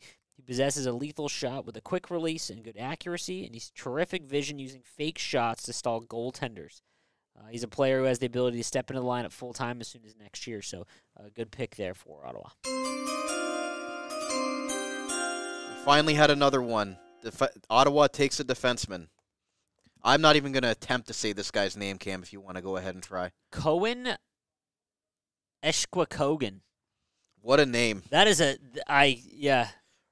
Good luck trying to pronounce that. Yeah, that's Rod's going to have a hard time pronouncing that over the PA. Holy cow. But yes, he goes to the Ottawa 67s, right defenseman, 5'8". I was about to say, he is listed as 5'8". Yep, 5'8" from the North York Rangers. Wow, a 5'8" defenseman. Luca Cagnoni in the WHL doesn't really care about that. Yeah, I guess Sharks not. prospect. Yeah. So 2 out of 21. 19 forwards taken here in the first round of the OHL draft. That's got to be a record. No goaltender was taken, but 2 defensemen, one by Sudbury and one by Ottawa, both right D. So no left D were taken if anybody's really caring about the Blake handles. Bell's got a write-up on Cohen. He's a dynamic puck-moving defenseman who is able to drive transition into offensive play from the back end for his teammates through his speed, vision, and puck-handling ability. Equipped with a hard, accurate shot, as well as an excellent playmaking skills, he has all the tools to cement himself as a highly mobile blue line threat in the OHL. Keep an eye on Esh Kokogan. There you go. On draft day, as he is a name that I feel could be called during the first round. So there we go. So he was an honorable mention, but it wasn't surprising to see him be taken at the end. So we've now gotten to the second round here. And the IceDogs do not have their second-round pick. This belongs to the Windsor Spitfires They here. draft the next 2 of 3, so big haul there for Windsor. Niagara will pick 30th. We're on pick number 22. Try to find some first-rounders that weren't taken. Go ahead. I was just going to go over some of the IceDogs second-rounders from the past here that ended up making an impact. We got one. Well, we got Artem Frolov. Oh, I was going to say Kevin, but yes, and Kevin Frolov, yes. Kevin He, Artem Frolov, the last 2 second-round picks. That's pretty good. They've hit on that. Wait, I believe if you go back one more year too, or they had Joey Costanzo and Declan Waddick, who is those are both full-time OHLers. Yeah, I mean, Costanzo was a starting goalie for Windsor. Waddick was a 30-goal scorer with Niagara last year, or close to 30-goal scorer. You had Alec Leonard, who's still a piece of the London Knights decor right now. And I believe that would be it for possible second-rounders that are still playing in the league. The rest of them have aged out in that sense. We go back even further here. Billy Constantino. The IceDogs actually didn't have a second-round pick in 2019 or 2018. Yeah, it was probably because they were going. And 2016, which was they got Akil Thomas in the first round, then they didn't pick in the second or third round that year. What was given up in the Robertson trade? Oh, a lot. That must I'll have just been, say like, that. I mean, that's why we probably don't have any second-rounders. A lot. Chris Paquette, Zach Wilkie. These are probably names for those IceDog fans going back in the years. Brett Moran, the goaltender. Carter Verhaeghe in 2011. There we go. The second round is good to the IceDogs. Yep. So good round for the IceDogs. Second round. They've got a lot of guys that have ended up going on to have great OHL and NHL careers. But in the last few years, Kevin He and Artem Frolov are probably the most notable. So again, the in that mock draft that we were given, there's only a few players that weren't taken that were taken in this mock draft. Callum Croskery, defenseman from the Oakville Rangers, he was not selected yet. Pierce Mbayu? Yeah. I believe. He was not taken from the Toronto Marlboros. Cole Emerton. No, Pierce Mbayu was taken. He was taken. I overall. thought I heard his name. I thought I heard his name. He was the one that went in succession because Caleb Malhotra went. Cole Emerton, I don't believe was selected yet. Nope. So there's another option, defenseman. So I feel like the second round is going to feature a lot of defensemen, considering the first round had none. 19 of 21. Yeah. We've got Weston Cameron. I don't believe was selected yet. Nope. Alexander Hage. Nope. And potentially my favorite name in the entire draft, Maximus Crete. Ooh, that's a good name That's a right mean there. name. Maximus From Crete. the Upper Canada Cyclones. That's pretty good. So those are the ones that were taken in the mock draft of the first round that did not get actually picked in the first round of this of the priority draft. So we'll wait and see. There's still a lot of honorable mentions as well. Again, this is a situation where we want the IceDogs to just take best available, but there are a few defensemen, and I think that if you've got to make the tiebreaker choice here with Rubric, He, Gavin, and now Brady Wasselin, might be okay to take a defenseman, depending on how things shake out. We're obviously going to get Wysick back, who was, we did not realize how much we missed him. Yeah, especially on the power play as well. He was kind of turning into that power play quarterback, and you look at the last 2 years, he's been riddled by injuries the last 2 years, and we haven't even really been able to see. Right, like that's something that has to be considered. That means you probably have to have at least 7, potentially 8 defensemen, just in case of that situation. So we'll wait and see. Yeah, I mean, we look at the projected decor for next year. Again, barring any trades and or selections here, Andrew Wysack, Urban Podrekar, both 05 birth years that would be back. Artem Frolov and Ryan Van Netten, who's an overager. So, again, there's still some decisions to be made there. Callum Chanowski, who they acquired last year, was a former third-round pick of the Brantford Bulldogs. He's a 2006 birth year. Darcy DeWatcher and Roman Buduev, both that were call-ups throughout the year.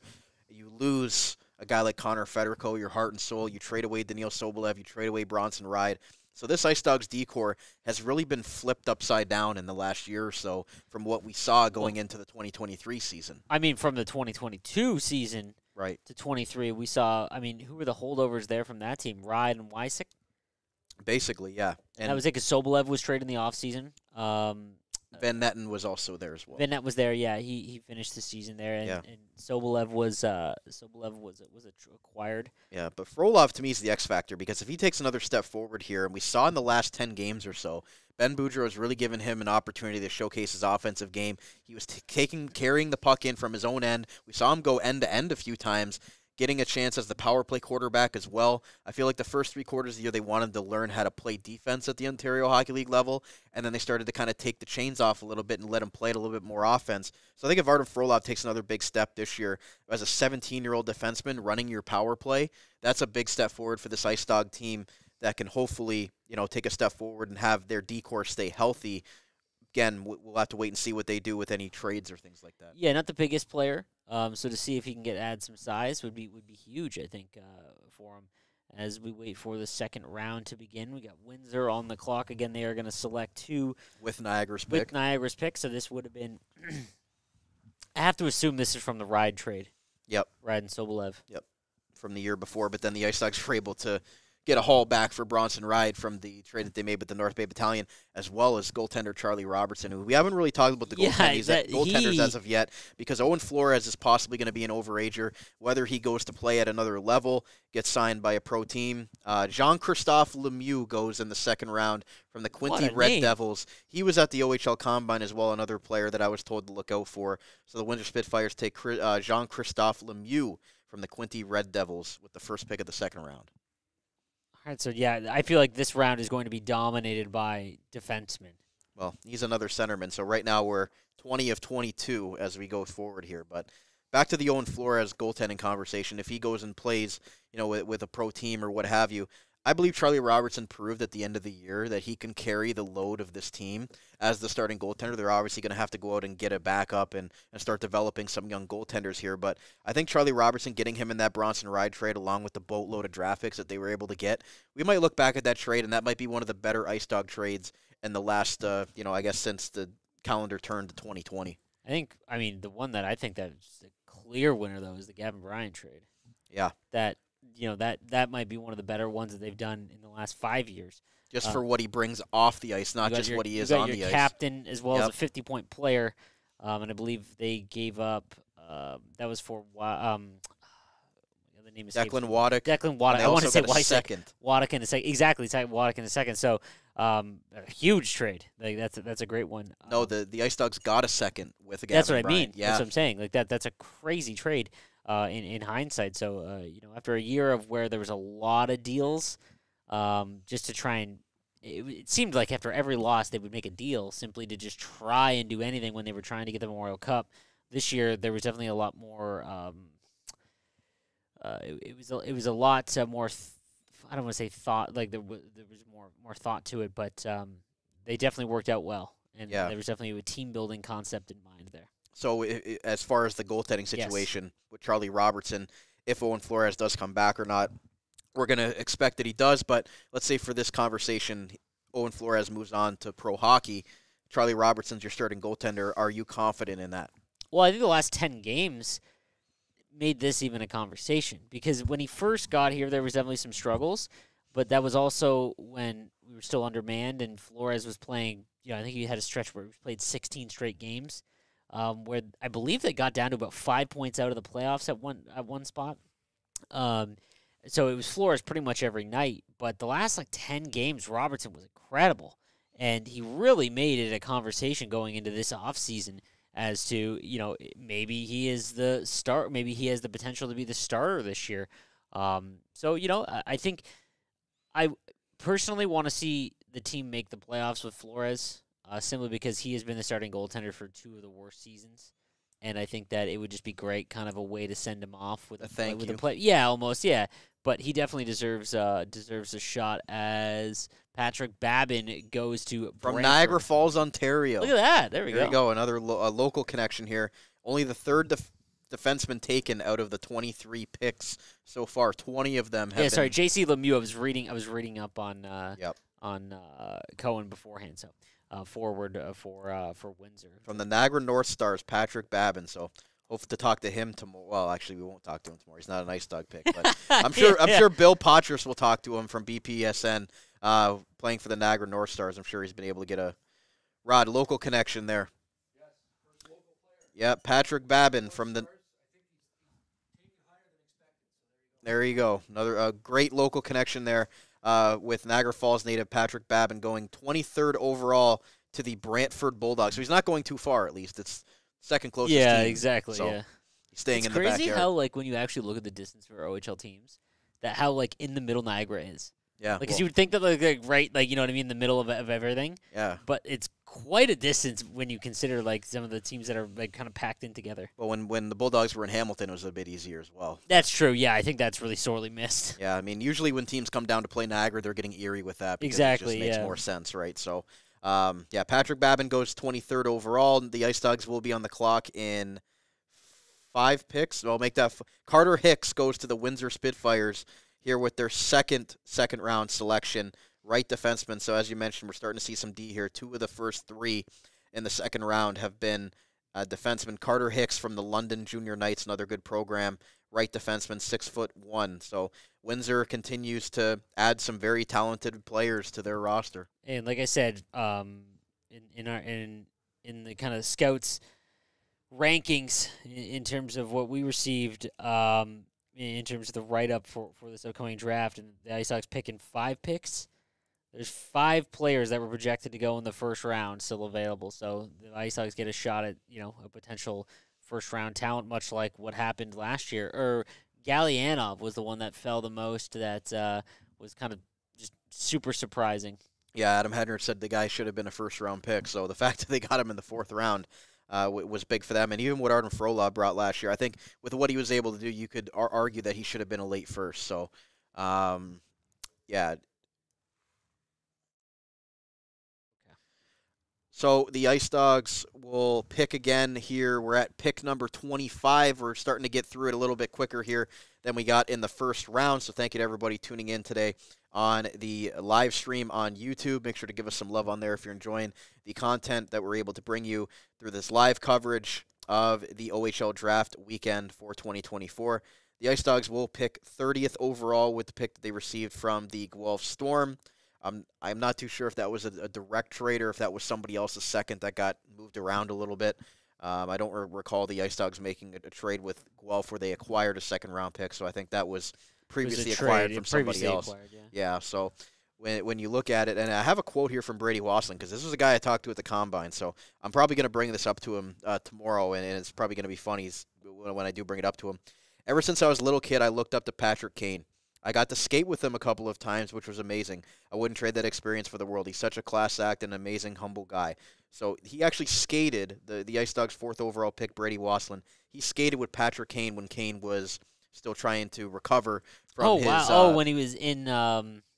he was doing that locally. Yep. Yeah. So he actually got to skate with Patrick Kane, which he said was an unreal experience for a guy his age, looking up to a guy like Patrick Kane, who had a great OHL career and has gone on to have a Hall of Fame NHL career. But that's a cool story that I look forward to talking to him more about tomorrow. No, absolutely. Yeah, for sure. Want to hear about that. That was when Kane was linked to the Leafs. Yep. They made a huge thing about that, as we've got a new pick for Erie. Lucas Ambrosio. Wonder if he's related to the PA announcer of the Mississauga Steelheads, Tony Ambrosio. Shout out to him. But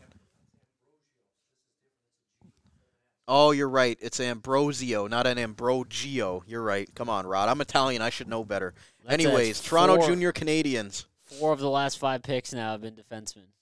Yeah, 4 of the first 5. You called it. You said the second round would be. I mean, yeah, like obviously when it's just that barren of picks like that, because Rod in our room has literally said, I don't know if that's ever happened before with that few defensemen taken. So probably going to see a lot of course correction here in the second. Could we see Niagara take a goalie?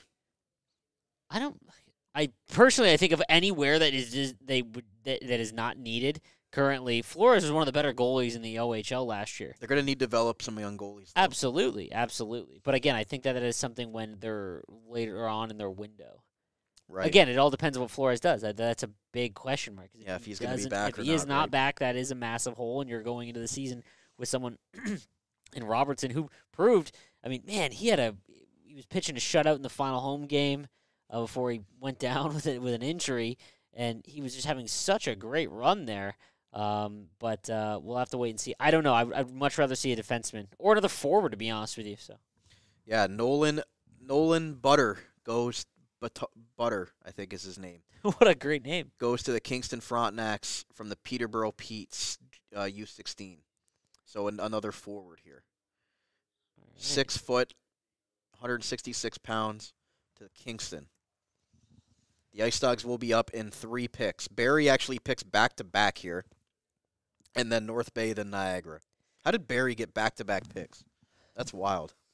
They had a really they're not even their picks. One's from Owen Sound and one's from Flint. Who are they losing this year? They're losing who was hurt this year? Bo Akey, yeah, for Edmonton Oilers draft pick, correct? 2nd round pick. Yeah, and Edward Shala is still on this team. I believe he was hurt for the majority of the year too, because we only saw him once. I believe. I remember Shala? Before he was traded to Kitchener. Yes, correct. Yep. So, I mean, they've got to restock there for sure. So the IceDogs will be up in, they'll be on the clock in 3 picks. We're going to have the Barrie Colts, Central Division opponent, picking twice, and actually another Central Division opponent picking ahead of them in North Bay. So is Thornton still there? Anson Thornton is no longer. OHL? Yeah. Or over. Actually, the IceDogs acquired his rights earlier. I remember that. Yeah. That was, yeah, correct. That's why the name stuck in my head.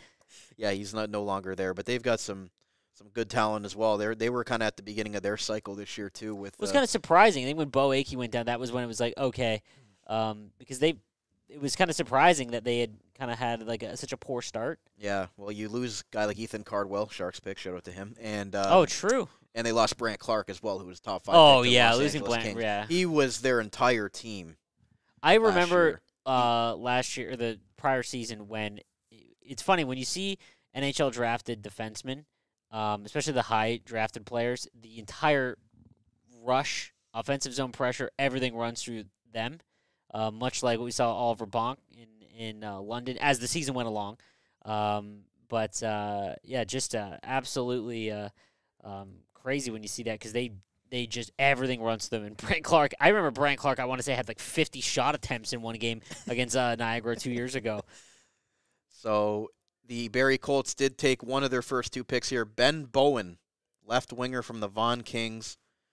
That entire team? Vaughan Kings? Yeah. Well, the entire first line was drafted in the top 10?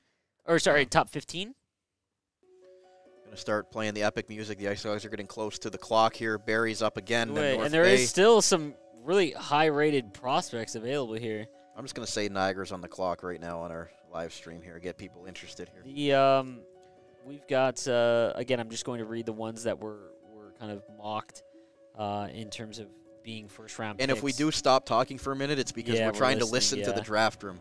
Cole Emerton, defenseman. Again, he was kind of projected to go 18th. He's available. Weston Cameron is a forward from Toronto Marlboros. He's still available. Alexander Hage, another forward. Maximus Crete, mentioned, great name. All projected in the first round in the mock draft that we received from the league scouts.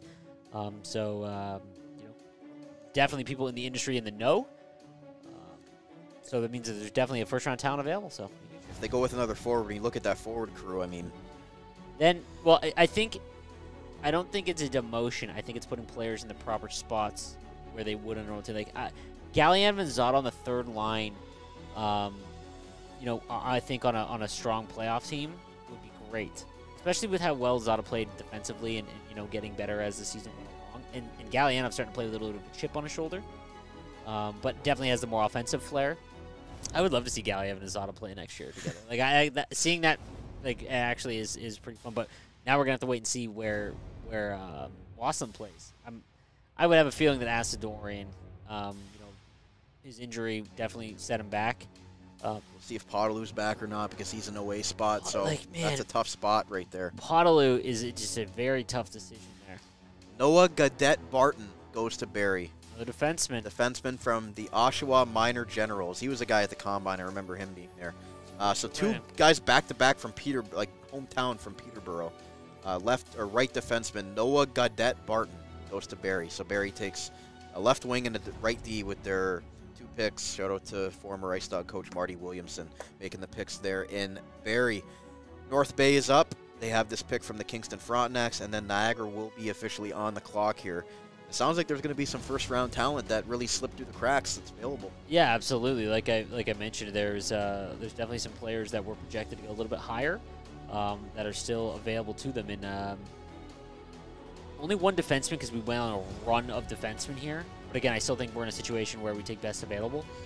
And that organizational depth is just needs to be better all around because you saw last year with all the call-ups and not really having the full cogged lineup for Ben Boudreau's lineup card there, especially on forward. You had many guys that were called up, and they ran games where they only had 3 lines or only 1 forward on the 4th line. So you think that just building that organizational depth from top to bottom is just going to help them so much.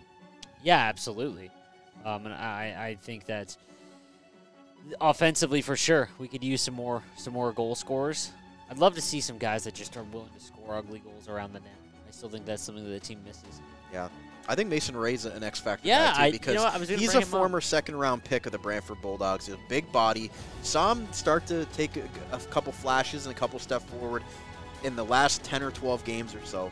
So you really think that Mason Ray, as a former second-round pick in this league, a big body guy on the wing, has a good shot. Maybe he takes a step forward next year for Niagara as well. Yeah, absolutely. That'd be awesome. And yeah, definitely noticeable too because he's so big. Niagara, we're still waiting here. We're just kind of trying to listen in here if they're going to make their selection. We don't know exactly if this is a little bit delayed here on the OHL website. 2 picks away, but then when do they select again? Because they have 2 second-rounders, no? No, they have 2 third-rounders. 2 third-rounders, sorry. Yep. So the IceDogs will pick again. Well, they'll pick at 30, and then they'll pick at 44 and 56. And they don't have either of their own third-round picks. They have Windsor. They have Windsor's third and Brantford's third. I assume that one was from the Soblev or the Lavoie trade. I can't remember exactly, but gotta be Lavoie. So Niagara will pick 2 more times tonight after they do pick here in the second round, 30th overall, and they are on the clock now as Kent Greer, a right defenseman, goes to the North Bay Battalion from the Barrie Junior Colts. So the IceDogs are on the clock. Again, highest rated players that would be available currently: Cole Emerton, we got Weston Cameron, Alexander Hage, and Maximus Crete would be the ones that were projected in the first round. We'll see if Niagara goes somewhere a bit different. We're just going to be listening in here, guys, so bear with us. A little bit of a crickets here for the next little bit.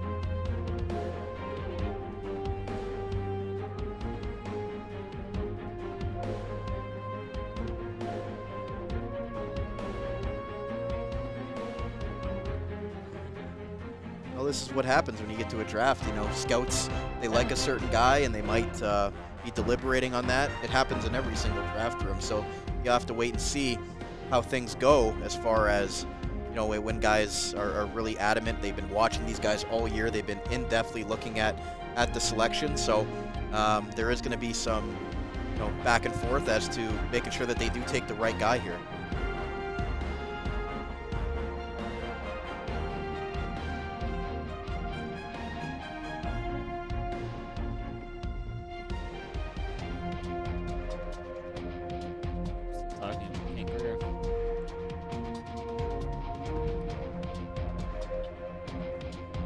Waiting here for Niagara selection. They are on the clock. History of good second-round picks. Absolutely. It's quiet there.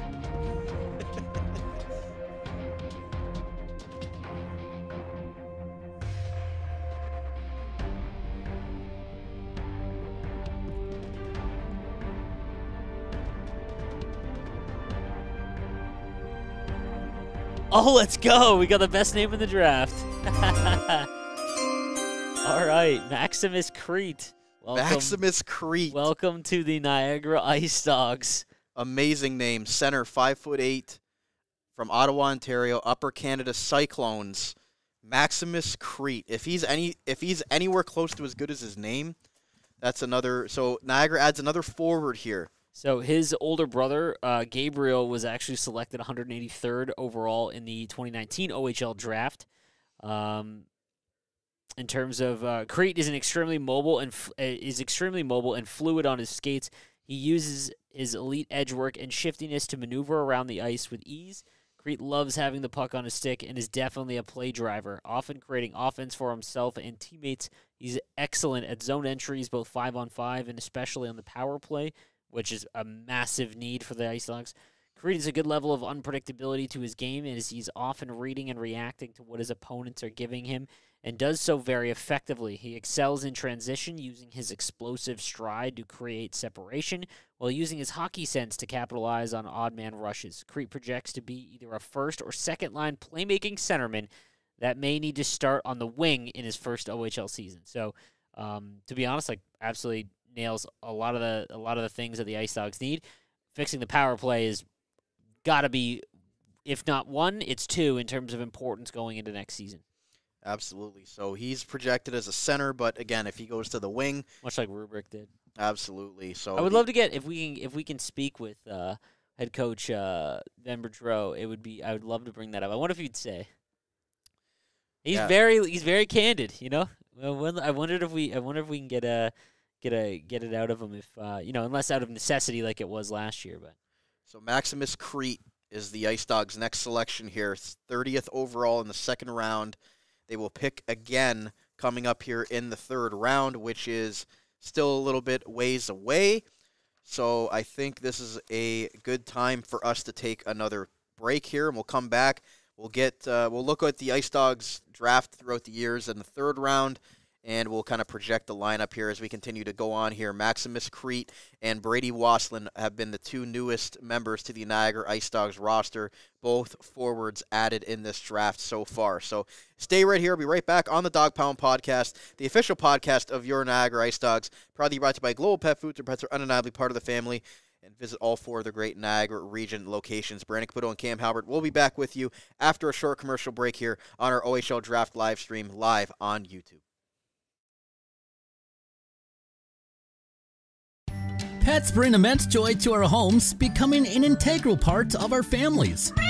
But this living, loving experience often requires a little extra care and attention. That's where Global Pet Foods comes in, with owners and staff ready to support you every step of the way. Check out one of their locations today: 3643 Portage Road in Niagara Falls, 160 Highway 20 in Font Hill, or 400 Scott Street and 344 Glendale Avenue in St. Catharines. Global Pet Foods, where pets are undeniably part of the family. Proud to sponsor the Dog Pound Podcast, the official podcast of the Niagara IceDogs. Wild Bill's Auto Repair is your local center for auto maintenance and repair in the Niagara region. Since 2012, Wild Bill's Auto Repair and Body Shop has been helping customers stay safe and confident on the road, knowing their vehicles in top running condition through their services. Located at 7868 Oakwood Drive in Niagara Falls, the garage started as a tribute to the owner's father, William Robert Hunter, who passed away, continuing the same community spirit and high level of service which customers came to expect from him back at Hunter's Auto Repair. Their multi-award-winning auto shop has earned the trust of the Niagara community with its fair treatment of all customers, who can feel confident they'll get the trustworthy advice and repairs during their visit. Their experienced crew loves meeting new people and looks forward to forming a lasting partnership for the care of your cars. To find out more or to book a service, contact them today. 905-358-7868 or wildbillsauto.ca. Wild Bill's Auto Repair, helping customers stay safe and confident on the road since 2012. Niagara Golf Lounge features 2 state-of-the-art indoor golf simulators, allowing you to play some of the world's best courses all year round. The perfect place to indulge all season long. Don't worry about getting thirsty while you play around with your friends. Their fully stocked bar offers a wide selection of drinks, appetizers, and a variety of meals are also available to enjoy before, during, or after you play. Grab a seat next to the fire in their comfortable sports lounge. Didn't bring your clubs? No problem. They have partnered with TaylorMade to offer you the best rental clubs. You won't want to miss their exclusive NFL and NHL giveaways for the Buffalo Sabres and Buffalo Bills. Located in the Best Western Plus Cairncroft Hotel, 6400 Lundy's Lane in Niagara Falls. Visit NiagaraGolfVacations.com to learn more and to reserve your golf bay today. The Niagara Golf Lounge, Niagara's home for golf and sport all year round. Are you looking to hire? Let the Niagara Employment Help Center save you valuable time and money by making your hiring process easier. Their services include free job postings in-house and on their website, fill job vacancies quickly and efficiently, access to a bank of potential employees, reduce employment costs, and financial incentives may be available to offset the cost of new hire training. Check out the website at ehc.on.ca or call 905-358-0021 for more information. The Niagara Employment Help Center, helping people find work since 1983. In the Niagara region, Global Pet Foods is your destination for premium pet nutrition and caring expertise. Whether you've welcomed a new furry family member or need advice on top quality nutrition, their dedicated staff is ready to help. Discover why Global Pet Foods' lesser-known premium brands outshine the big corporate names. Their team's passion ensures your pet's health and vitality. Check out one of their locations today, 3643 Portage Road in Niagara Falls, 160 Highway 20 in Font Hill, or 400 Scott Street and 344 Glendale Avenue in St. Catharines. Global Pet Foods, where premium brands and caring staff make the difference. J&L Flooring is Niagara's specialty flooring and design company. They take great pride and provide elite customer service and support. With a beautiful showroom, great pricing, and a wide variety of truly unique products, J&L Flooring is your specialty flooring and decor boutique shop. All of their products are environmentally friendly and responsibly produced so you can feel good about your flooring choices. Their goal is to build authentic relationships based on honesty and integrity that they foster with respect and authenticity. Offering a unique and wide range of quality products presented by a knowledgeable and patient team, they simplify the process to make your life easier and to make your home more beautiful. Visit them at 4424 Montrose Road in Niagara Falls or find out more at jnlflooring.com. If you think you can get a better deal anywhere else, you don't know Jack at J&L Flooring. Since 1999, Niagara Denture Clinic has been helping thousands of patients achieve natural-looking smiles with the confidence to show them off. Sean Battelle and his wife Anne, both licensed denturists, bring a wealth of skill and experience to the warm and friendly atmosphere to their Niagara Falls location at 5501 Drummond Road. And their on-site Niagara Hearing Clinic offers free hearing tests and a variety of services to fit your needs. This family-run practice takes pride in providing superior care and service to their patients, along with the best premium products available on the market. Get the best work done at a more reasonable price. Niagara Denture Clinic is here to help. Protect your teeth with a mouth guard, replace missing teeth, and get better hold with your dental implants. Call them today for a free consultation at 905-353-1552 or check them out online at niagaradentureclinic.com. Niagara Denture Clinic, creating natural smiles in the Niagara region for 25 years. Are you currently looking for work in the Niagara region? If so, you owe it to yourself to check out the services provided by the Niagara Employment Help Center located at 6100 Thoroldstone Road in Niagara Falls. Their many free services include a fully staffed resource area open to the public, resume and cover letter writing, local labor market information, job search strategies, assistance with clarifying employment, training and career goals, employment counseling and job search support, Better Jobs Ontario information and registration assistance, and you can check out their website at ehc.on.ca or call 905-358-0021 for more information. The Niagara Employment Help Center, helping people find work since 1983. This is Kevin Heath. This is Ethan Zader. It's Owen Floyd. You're listening to the Dog Pound Podcast, the official podcast of the Niagara IceDogs.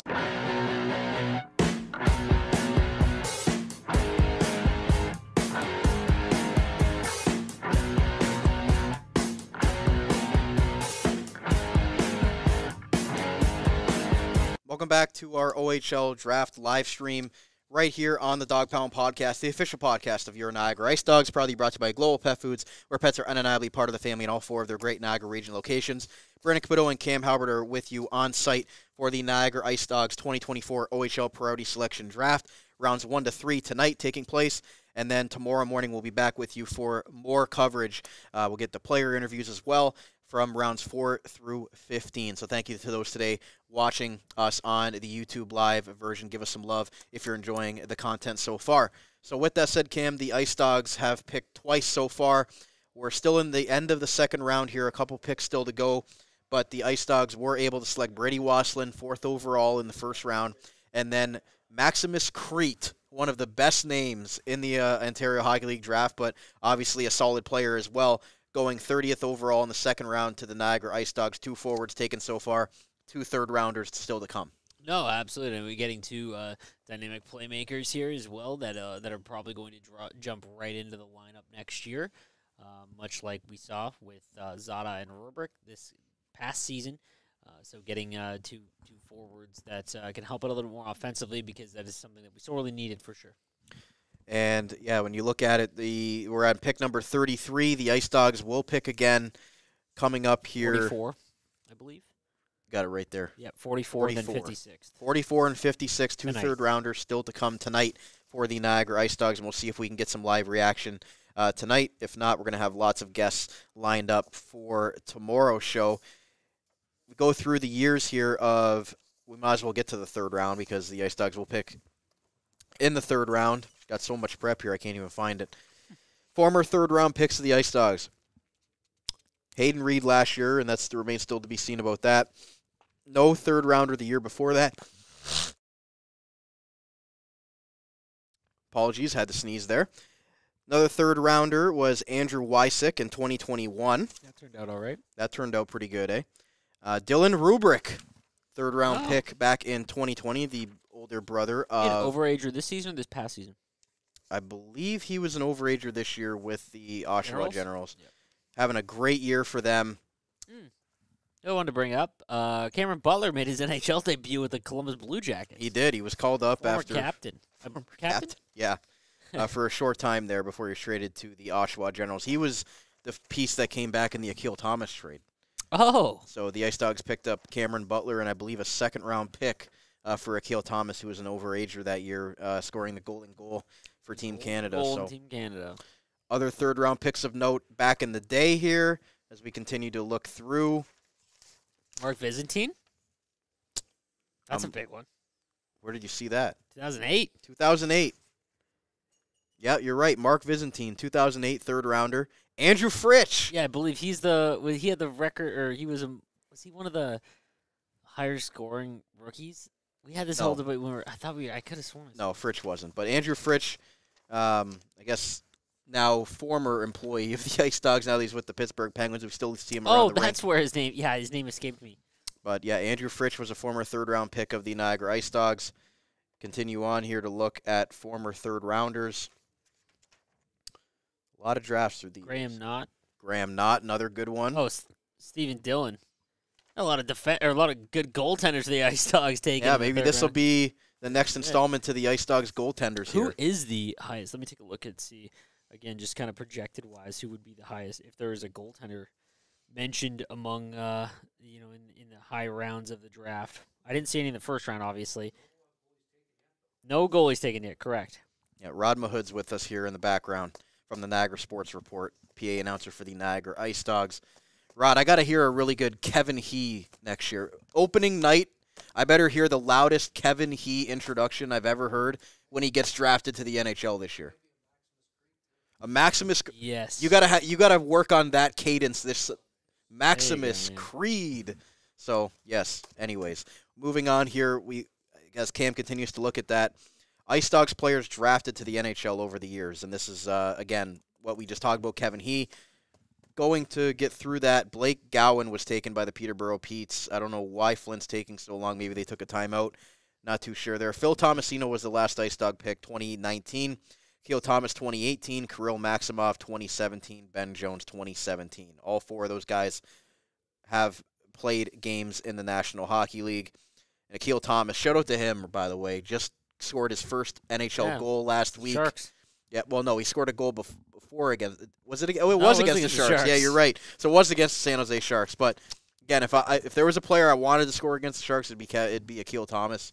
That was a really special moment to see him finally break through, because that was a guy that was injured last year, coming off a career where you saw his trajectory start to continue to climb, and then he kind of hit a roadblock. We wondered if Akil Thomas was end up going to make it to the NHL, and he grinded, got a 1-year extension with the Ontario Reign. Yep. They brought him back, and he worked his butt off to get back to this point, got called up to the NHL, and just a really cool thing to see him excelling now. The LA Kings for a while were a team that really were a factory for the OHL, coming up into the NHL with guys like Quentin Byfield and Akil Thomas, just to name a few. They've got a couple other solid former Doughty OHLers. was an OHLer, no? Yeah, Doughty was a long time ago. Oh, with the yeah, London obviously. Knights. Yeah, a long time. But just great to see Akil Thomas. He's scored 2 goals now in the NHL, made his NHL debut. 3. He got 1 last night, so he's on fire. He scored 3 in his first 4 games here for the Los Angeles Kings. So it's crazy that, well, first of all, it's crazy that 2019 was 5 years ago. Like, that is actually kind of stunning to see. But the fact that, just unfortunately at the end of that run, obviously Robertson and whatnot, but having having Akil Thomas and Tomasino on the same team, we were just blessed, those years. Yeah. Xavier Tessier goes to the Flint Firebirds from the Ottawa Myers Automotive. What a team name. So another forward. I'm actually good friends with Kevin. He's skating coach over the years. I've just talked to him, and he just DM'd me saying, I think Crete is actually a very good pick for where you got him. Watched him in the OHL Cup. He was one of the top Ottawa kids. Very speedy, gritty. Watched him finish all his checks. Led the Ottawa League in scoring. Captain of his team. So something to keep in mind there, that we might have gotten another a strong start to this draft, and hopefully we can conclude it with another couple of good third-round picks in the upcoming round. I believe we're 7 away, 10 away now. Sorry, 10 away. Shout out to Colin Ward from the Dogcast. Dylan Roberk will be an OA next year. He will be an OA. Okay, That's what I thought. I thought he had 1 more year left. Colin Ward will join us tomorrow. Also covers the Ontario Hockey League OHL and 60 podcast. He'll join us tomorrow for day 2. We do have a lot of guests lined up for day 2 to get you guys through rounds 4 through 15 of the Ontario Hockey League draft. 15 rounds, by the way. What is your thoughts on that? It's stunning to me. Again, it's the first year doing it, being part of the coverage of it. Just because, it's very hard to make the OHL, and getting drafted is an accomplishment in itself. But if you go and take a look, even for the IceDogs team that has been, in the midst of a rebuild over the last few years, meaning that they would have more open spots for players to compete in. You really don't see many players after the 6th round really, play, 50 games in the OHL, 100 games in the OHL. So that just goes to show how last year's draft class, because Galianov was great. So still players that can be impactful coming up. Very, very shortly, and we'll see. Not to mention, there's more than likely a lot of players that commit, playing the BCHL or go the college route, that maybe get drafted later in the OHL. They probably a lot of risks in that sense because it's later on picks, but so still some impactful picks like you just mentioned when you went through Andrew Vermeulen was a good player for us, a 4th round pick. And then Waddick as well, and Wysick in the 2021 draft. So hopefully we have another couple of picks here. There's still some surprising players that have not been taken. Go back to the draft list for me real quick. Sure. Just taking a look here because so again, not an end all be all thing, but anyways, just the mock draft that was done by all of the league scouts, where there still is. On the availability, Cole Emerton from the Vaughan Kings, Weston Cameron from the Toronto Marlboros is still available. Alexander Hage as well from the Vaughan Kings, and then we get into the honorable mentions. So there's still some bigger names, that were projected to go higher in the OHL draft by some well educated people when it comes to the scouting for this league. I'm seeing some positive buzz about Maximus Crete, not just about his name, but about this player. I mean, Colin Ward just told me that similar to Gavin Bryant's playing style. So That's what my good friend Rich just told me as well. Finished all of his checks. Yeah. So if they get a guy like a Gavin Bryant in this late second round or mid second round, that's a heck of a player to be able to add to your roster. Yeah. Yeah, I can't just Wazzy. Brady, I knew would be an Ice Dog once you guys got the 4th pick. I mentioned just maybe it wasn't all bad falling to 4. No, I mean 2 wasn't either. You know, not again. We talked about that last year. That Matthew Schaefer probably going to be a 1st round pick in the upcoming draft. Not this draft, the one following. Next draft. He's a 2025 projected 1st round pick. Yes. So not like they missed or anything like that. But Rubric potentially, has the chance to go top 10 in the following year. Speaking with my good friend Stephen Ellis for the Daily Faceoff, he said I texted him right when it happened. Said Landon Wasslin. He goes, "Holy, that's nuts." So again, one of the most educated players when it comes to prospects and covering the game of hockey around the world. That just goes to show that we, looks like we landed a good one. Absolutely. So we're still here in the second round. We've got, I believe, 8 picks to go in the second round. Guelph is up at the moment, and the Ice Dogs will have 2 third-round picks yet to go. Has there been a defenseman taken after our pick? Niagara picked at 30. There was 2 defensemen taken, Alexander Bilecki and Blake Gowan. 2 defensemen taken after Maximus Crete at 30th overall to Niagara. Let's take a look at Maximus Crete real quick while we have some free time here. Thank you, those sticking with us through all 3 rounds tonight. Really a lot of appreciate mentions it. of his ability on the power play as well. I mean, we talked about this, lacking a true, hard shot from the point. I think that's still an area that needs to be addressed. But we also did not just score around the net very well. It was always, snipes up top or looking for a screenshot. So getting a player that, of that same ilk as Gavin Bryant, the ability to try and score from the dirty areas is something that's sorely needed for the Ice Dogs team. And I think that, just the power play percentage going from 10% to, 15% would be a massive bump in offense over the course of a season. And you think back to how many games where they just did not win the special teams battle and they lost by 1. That's where a lot of those wins are going to start piling up, I think. 66 points in 29 games for Maximus Crete for the Upper Canada Cyclones U16 AAA team. I believe he was the captain as well. Yes, he was the captain. In 4 playoff games, 2 points. So 49 penalty minutes in 29 games. That's what was kind of mentioned to us that he finished every single check of his, and that's always something, regardless, because you never know if offense is going to translate in AAA all the way to junior. There's a big jump in terms of trying to score on OHL goaltenders, but the physicality that the way that you play, that's useful, to any team.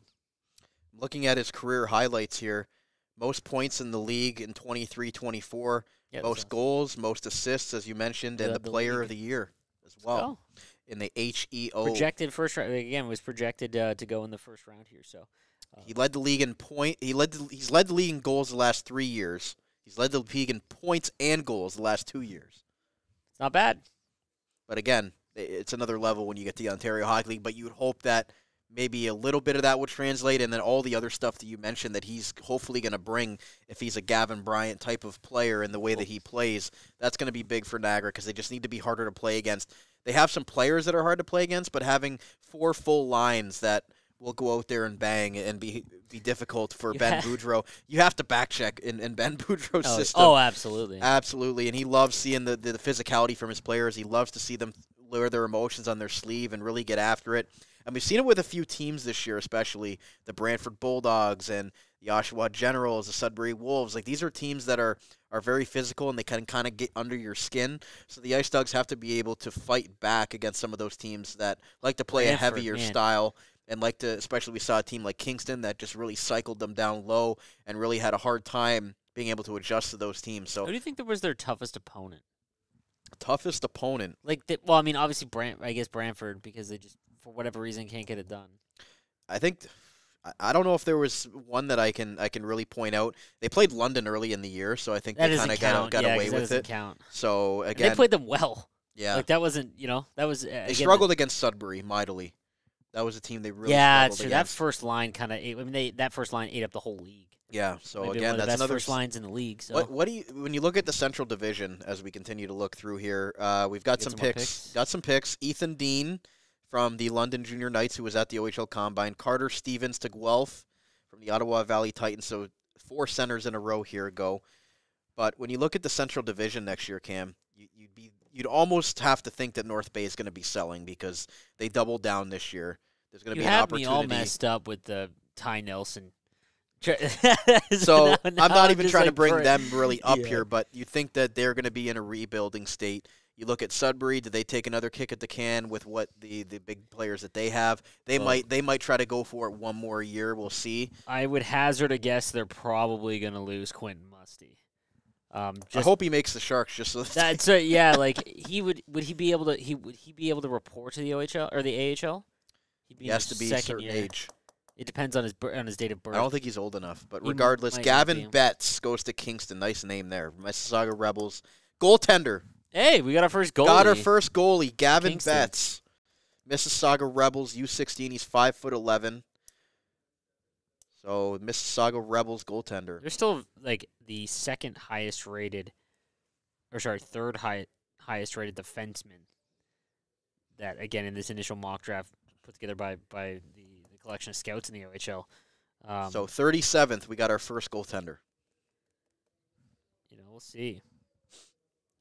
But then you look at the rest of the Central Division, Sudbury, North Bay, Barrie, they're kind of still trying to figure out what they are. They're a young team, so you think Niagara could possibly make a charge at the Barrie Colts, and I'm drawing a blank on the 5th team of the Central Division. Say that one more time. So say Niagara, North Bay, Sudbury, Barrie, and I'm missing one more team. Mississauga. Mississauga, yeah. The Steelheads, I think next year is their year. That was, and you know what? It's funny because that's the team that was the most frustrating because they lost every game by 1 goal. And Leanders. It was like they could not score, especially early on in the year. And it's not like they got smoked by them. Like there was games where it was like 2-0, 2-1. Like it was just so frustrating. That was probably And this is the last time we're going to be able to call them Mississauga. Moving to Brampton next season, so. The Brampton Steelheads. I got to be honest with you. Geographically, they're like 4 minutes away. You could basically throw a football from Mississauga to yeah, I didn't realize that was the proximity of the arena was there. So Brooks Rogowski to the Oshawa Generals, Michigan. 6'4". 6'4" center from Brighton, Michigan. Detroit Catholic Central High School Shamrocks. What a team name. So is that our first American-born player taken? There is a player that is, again, projected to go a little bit higher so that's still available. That's the first American taken at 38. Brooks Rogowski. And he's from pure Michigan, the state of Michigan, Brighton. Detroit Catholic goes to Oshawa at 38. The IceDogs will pick again at 44, so we're getting close here. They have the second pick in the 3rd round. So London, Sioux, Flint, and Owen Sound still to go here in the 2nd round. For those still listening to us on the live stream, the IceDogs still have 2 picks remaining tonight in the 3rd round. I can't remember the exact numbers of them. Again, the scouting staffs are obviously going to have just far and away different rankings in terms of the players because they follow them all year round. But there's 2 clearly here that just again reading about them that would fit perfectly. So we'll wait and see as we're getting into that range. We're about to have a couple picks in succession here. Yeah, the Niagara IceDogs 44 and 56 are the positions they will pick in to round up the day 1 of the 2024 OHL draft. It's a busy one for Niagara, just like last year. Last year was quite the draft for Niagara with the 2 firsts, the compensatory first.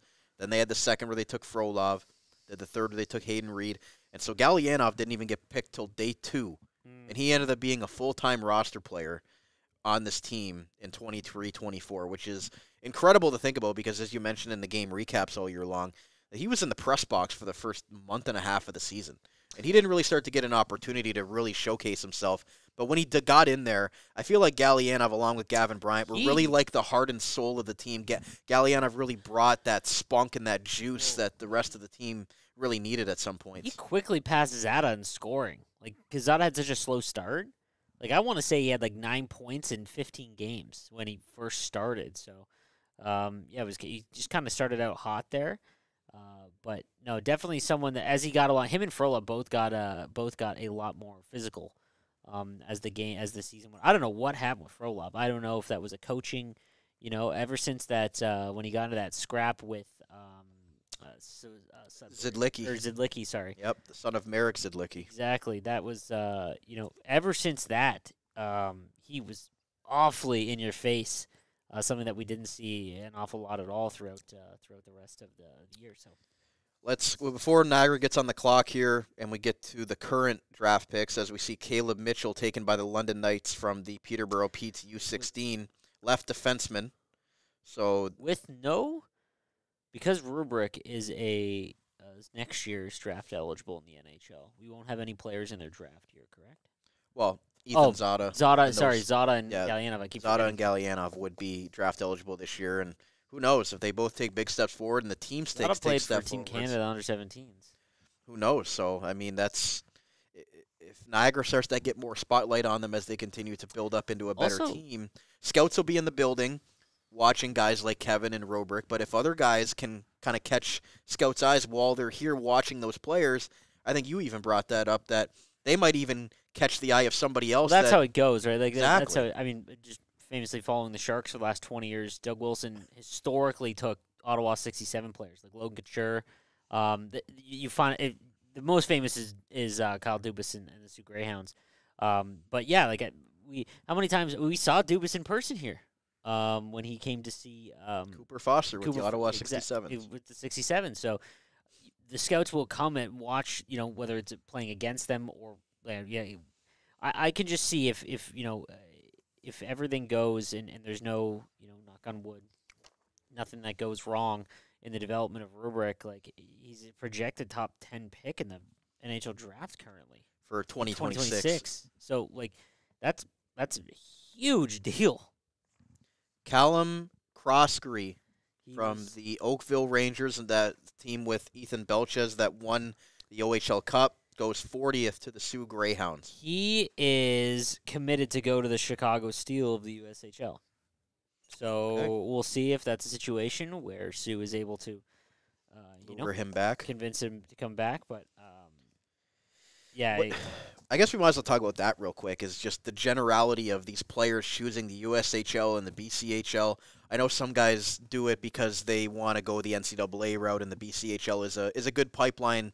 For them a good stepping stone for them to get to the NCAA.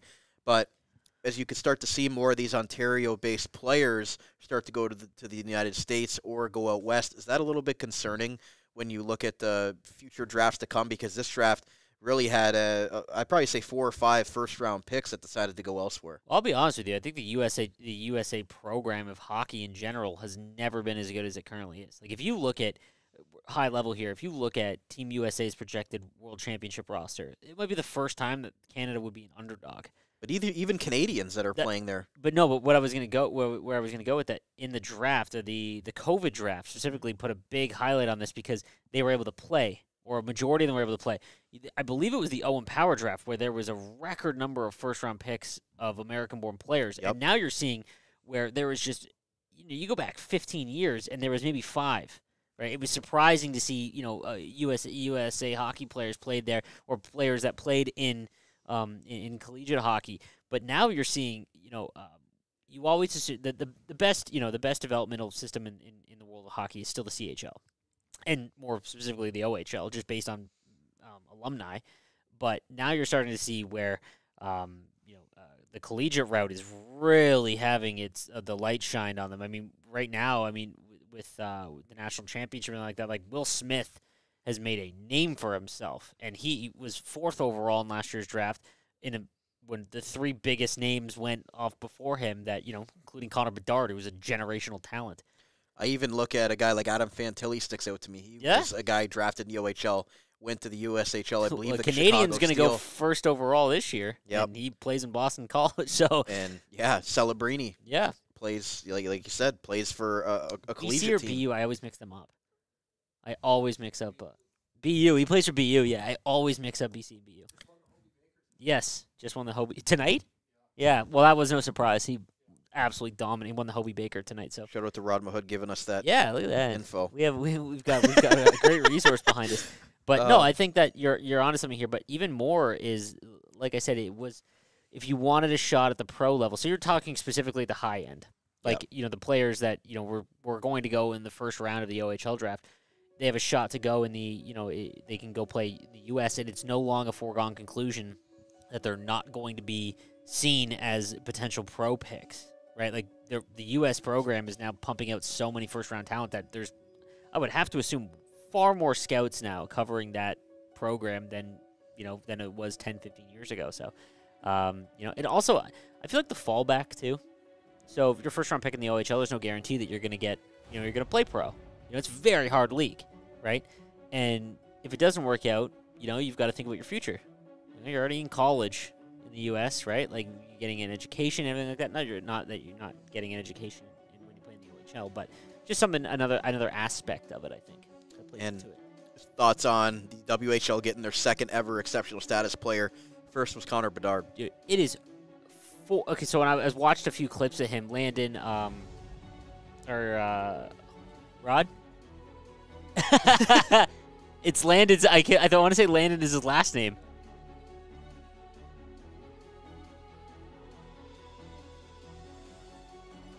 Oh, it's gonna. I don't know why well, that's my son's name, but that name is stuck in my head for some reason. I want to say his first name was Ethan. Landon Dupont. Okay, I was right. All right, I was right there. Landon Dupont. Yeah, here's the list 14. right here. 14. Like he is 14, and like playing defense is just especially the WHL because that's just a big league. Yeah, like a notoriously heavy-hitting league. And only the second time they've had an exceptional status player. Connor Bedard was the first. So before 2020, the WHL had never had an exceptional status player. I mean, if you look at the list, too, I forgot. I was listening to Kipper and Bourne. They were talking about Sean Day and forgetting that he was Mississauga Steelheads. Yeah, forgetting that if you are an exceptional status player, you are going to see the NHL. Like, historic, and he knock was on drafted wood. later. I believe he was a third-round pick. Islander? No, Tampa Bay, I believe. Or he ended up playing for Tampa Bay, but he was drafted by... You sure he's not the Islanders? I think it was the Rangers. No, it was the New York Rangers. Okay. Yep. So the IceDogs are up in 2 picks here. Mason Roy went and Rylan Cunningham. Hey, I'll be honest with you. There's still a couple of projected first-round players that have not been selected that are not collegiate, committees. Yeah. So you know what? Speaking on that, obviously it's a pretty big elephant in the room when you have players that commit to playing in the collegiate route, obviously. But I think that's what we're talking about when we talk about reestablishing the franchise and the prestige of it. Because I guarantee you go back 10 years and you've got Dougie Hamilton and Petrangelo as players that are on your squad. No, they play together, but then you're more than likely willing to commit. Like, you know what I mean? Yep. Whereas obviously off ice things and the tough few years for Niagara, changes, things like that. Exactly. Like you're more than likely not super thrilled about that, especially when you're of the caliber of player that's going to get all the looks that you want. It's something that hopefully this core of players can slowly fix. And they're doing a great job so far. Ty in the chat says Rangers, so yeah. It was the Rangers? Yep. At least I was right in this right state. The IceDogs are still not on the clock. We're waiting for the Guelph Storm, and then Niagara will pick 44th overall here. That exceptional status list, I mean, when you look at it, John Tavares started it all. Aaron Ekblad. First overall. Connor McDavid. First overall. He's pretty good. Sean Day. And then Joe Villano, another kind of under-the-radar guy. He was a late first-round pick, for Detroit? Yep, from the St. John Sea Dogs, I believe. That was the QMJHL. And you've got a 4th overall pick in Shane Wright, who who could have been first. He was first all year. I got to meet him on the draft day weekend. How was that? You could tell I don't know if there's a player more impacted by COVID in junior than Shane Wright. He just the uncertainty of how that shook out, and them shutting down the season and then not playing the following year. He didn't go overseas. Like he really didn't play. So and then obviously what happened the last couple of years where he wasn't able to be sent down. They tried to get him to but you could tell he wanted to be first overall because he just wanted to be not so much a bravado, but like hold the chip on his shoulder. I'll never forget. I was at the draft, and I'll never forget. I don't know if it's a coincidence, but he stared down the Montreal Canadiens draft table when he got picked and walked up on stage. So it looks like got action going on in the draft room. Oh, Wasselin is speaking. Okay, yep. Brady Wasselin is speaking right now at OHL headquarters on the CHL TV live stream. So again, just going by based on our mock draft that we've got, Cole Emerton, the defenseman, still available. That was projected first round. Weston Cameron, a forward that is still available, and Alexander Hage. I don't know if he's committed. That's the thing. It's funny in the mock draft they had him going to London. So that's why I so it doesn't look, he wouldn't be an option, I don't think. But Weston Cameron and Cole Emerton were two players that were projected to go in the first round that we might be able to get in the third. So best available. I have total faith in the IceDogs scouting department after last year, and Kevin He being a second-round pick. I would love to see a redraft of that. Like what that Well, Kevin would have been a first-round pick, but he hurt his shoulder in his draft year. God, what a mistake for the other teams. But it was a blessing for Niagara. Oh, yeah, absolutely. Did we have our... Oh, never mind. That was... Man. That draft class. And Guelph is still on the clock. I don't know if they've taken a timeout here. This is actually Niagara's pick that Guelph has, so... I feel like Niagara hasn't used their own pick other than their first-round pick so far with their second and their... And like I said, there's so many trades in the OHL. Like, there's so many when you think about, facilitating players that are overagers and sending them to playoff teams to get one last run or, things like that. But they did a great job compared to the prior year. Prior year, they were clearly chasing. Thinking of players like Zito. Zito feels like... like 5 years ago, man. Yeah. Squally Zito was one of my favorite players to watch, and we only had him for 30 games, 40 games. Yeah, it wasn't even that, but that was in that year where a lot of things happened for the Niagara IceDogs. But Mason Roy, or Wah, I'm not sure. That would have been Mason Ray, and Roy would have been an awful way to call, having to call Yeah, that.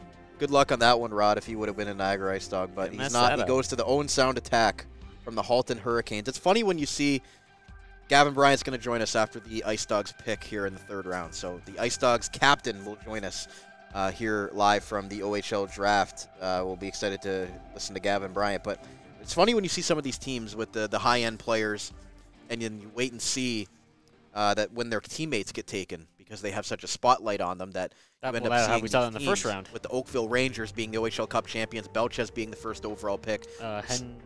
His line mate was... Both of them went in the top 10, I believe, or top 15. Yeah. Escapes me. I'm trying to read through a million names here.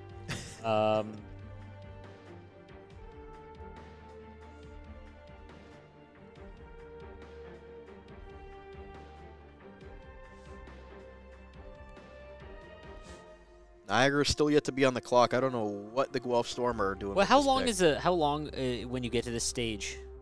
I believe it's two minutes. For a 5? Yeah. Oh, breaking news in the NHL. The Coyotes have been informed that relocation to Salt Lake is real. There you go. Happening next season, it looks like. Well, the Arizona Coyotes experiment is done for now, but who knows? They might be getting the team back in a couple of years. They've got 5 years, from my understanding. They've got 5. The current owner, Alex Mulroney. I think I'm getting that name wrong. He's got 5 years as a part of a deal to try and bring an expansion team back. So yeah, that's all dependent on getting a new arena. Speaking of arenas, like we have that is one selling point that I feel like a lot of players don't. That isn't talked about enough. The Meridian Centre is just when it's sold out for a playoff game. Is there anything better, Rod, than a sold out Meridian Centre playoff game? It is loud, and we're getting back there. That's a fact.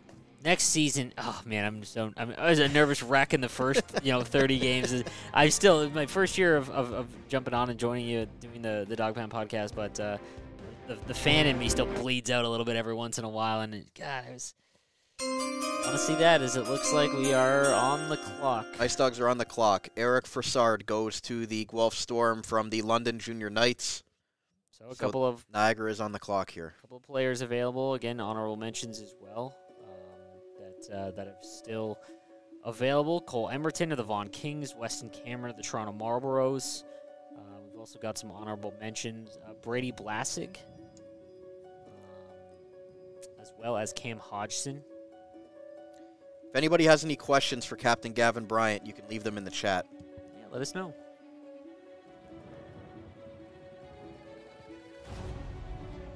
We're just listening in here because Niagara is on the clock, and we might be able to hear the pick selection here. So bear with us. The Niagara IceDogs are on the clock with their first third-round pick.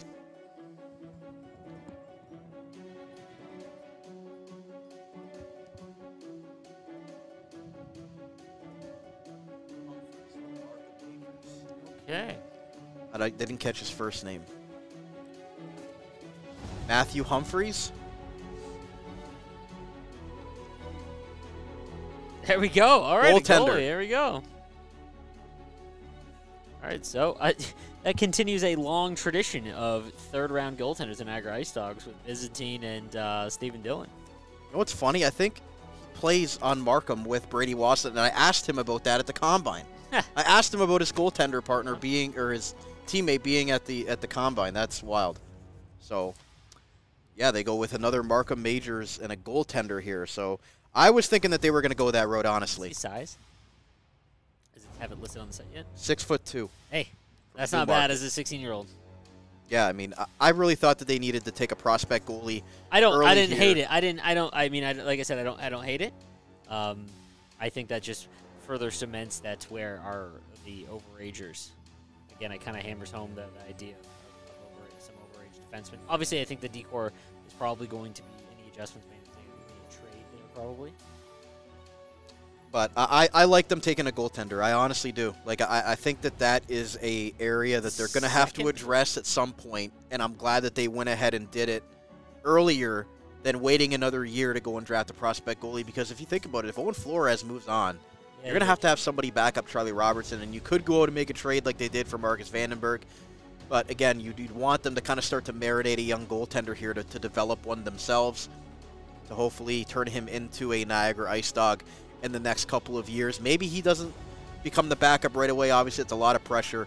But having him as the third goalie, maybe dress a little bit here and there, get a taste of it. Charlie Burns. Exactly, which we didn't really get a taste of him in game action. But you'd hope that it's kind of a similar situation where the IceDogs take a young goaltender and are able to really build up with him. So I like that pick, and if Charlie Robertson is the starter, I would be totally fine with that as he moves forward here. Matthew Humphreys from the Markham Majors, a teammate of Brady Wasson, who was the 4th overall pick for the Niagara IceDogs, goes here again to Niagara with their first third-round pick. They will pick again here coming up shortly. Pick number 56 in the third round. Thank you to those still watching us here on the live stream. Captain Gavin Bryant is going to join us here very shortly, and we're going to have more coverage for you guys going forward starting tomorrow, 9 a.m., bright and early. But tomorrow is going to be filled with a lot of guest appearances. Players are going to join us, some media as well. Some of the management are going to join us as well. So an action-packed weekend here on the Dog Pound podcast for everybody here. While we have a minute before Gavin Bryant joins us, I want to give a quick shout-out to our partners who, without them, we wouldn't be able to do what we're doing tonight and all throughout the year. Big shout-out to Wild Bill's Auto Repair, the Niagara Employment Help Center, Global Pet Foods Niagara, all 4 of their Niagara region locations, J&O Flooring, the Niagara Denture Clinic, BetStamp, and the Niagara Golf Lounge located in the Best Western Care and Craft Hotel. We plug them all year long, but they are part of our family, and without them, this would not all be possible. So thank you to them for helping us all throughout the year, bringing you guys the best coverage that we possibly can of the Ontario Hockey League, and specifically here with the Niagara IceDogs. So a big thank you to them as we go heading towards our off season here in the coming months and starting back up in September. So really want to thank all of them for their support this season. But Captain Gavin Bryant will be coming down here shortly, Cam.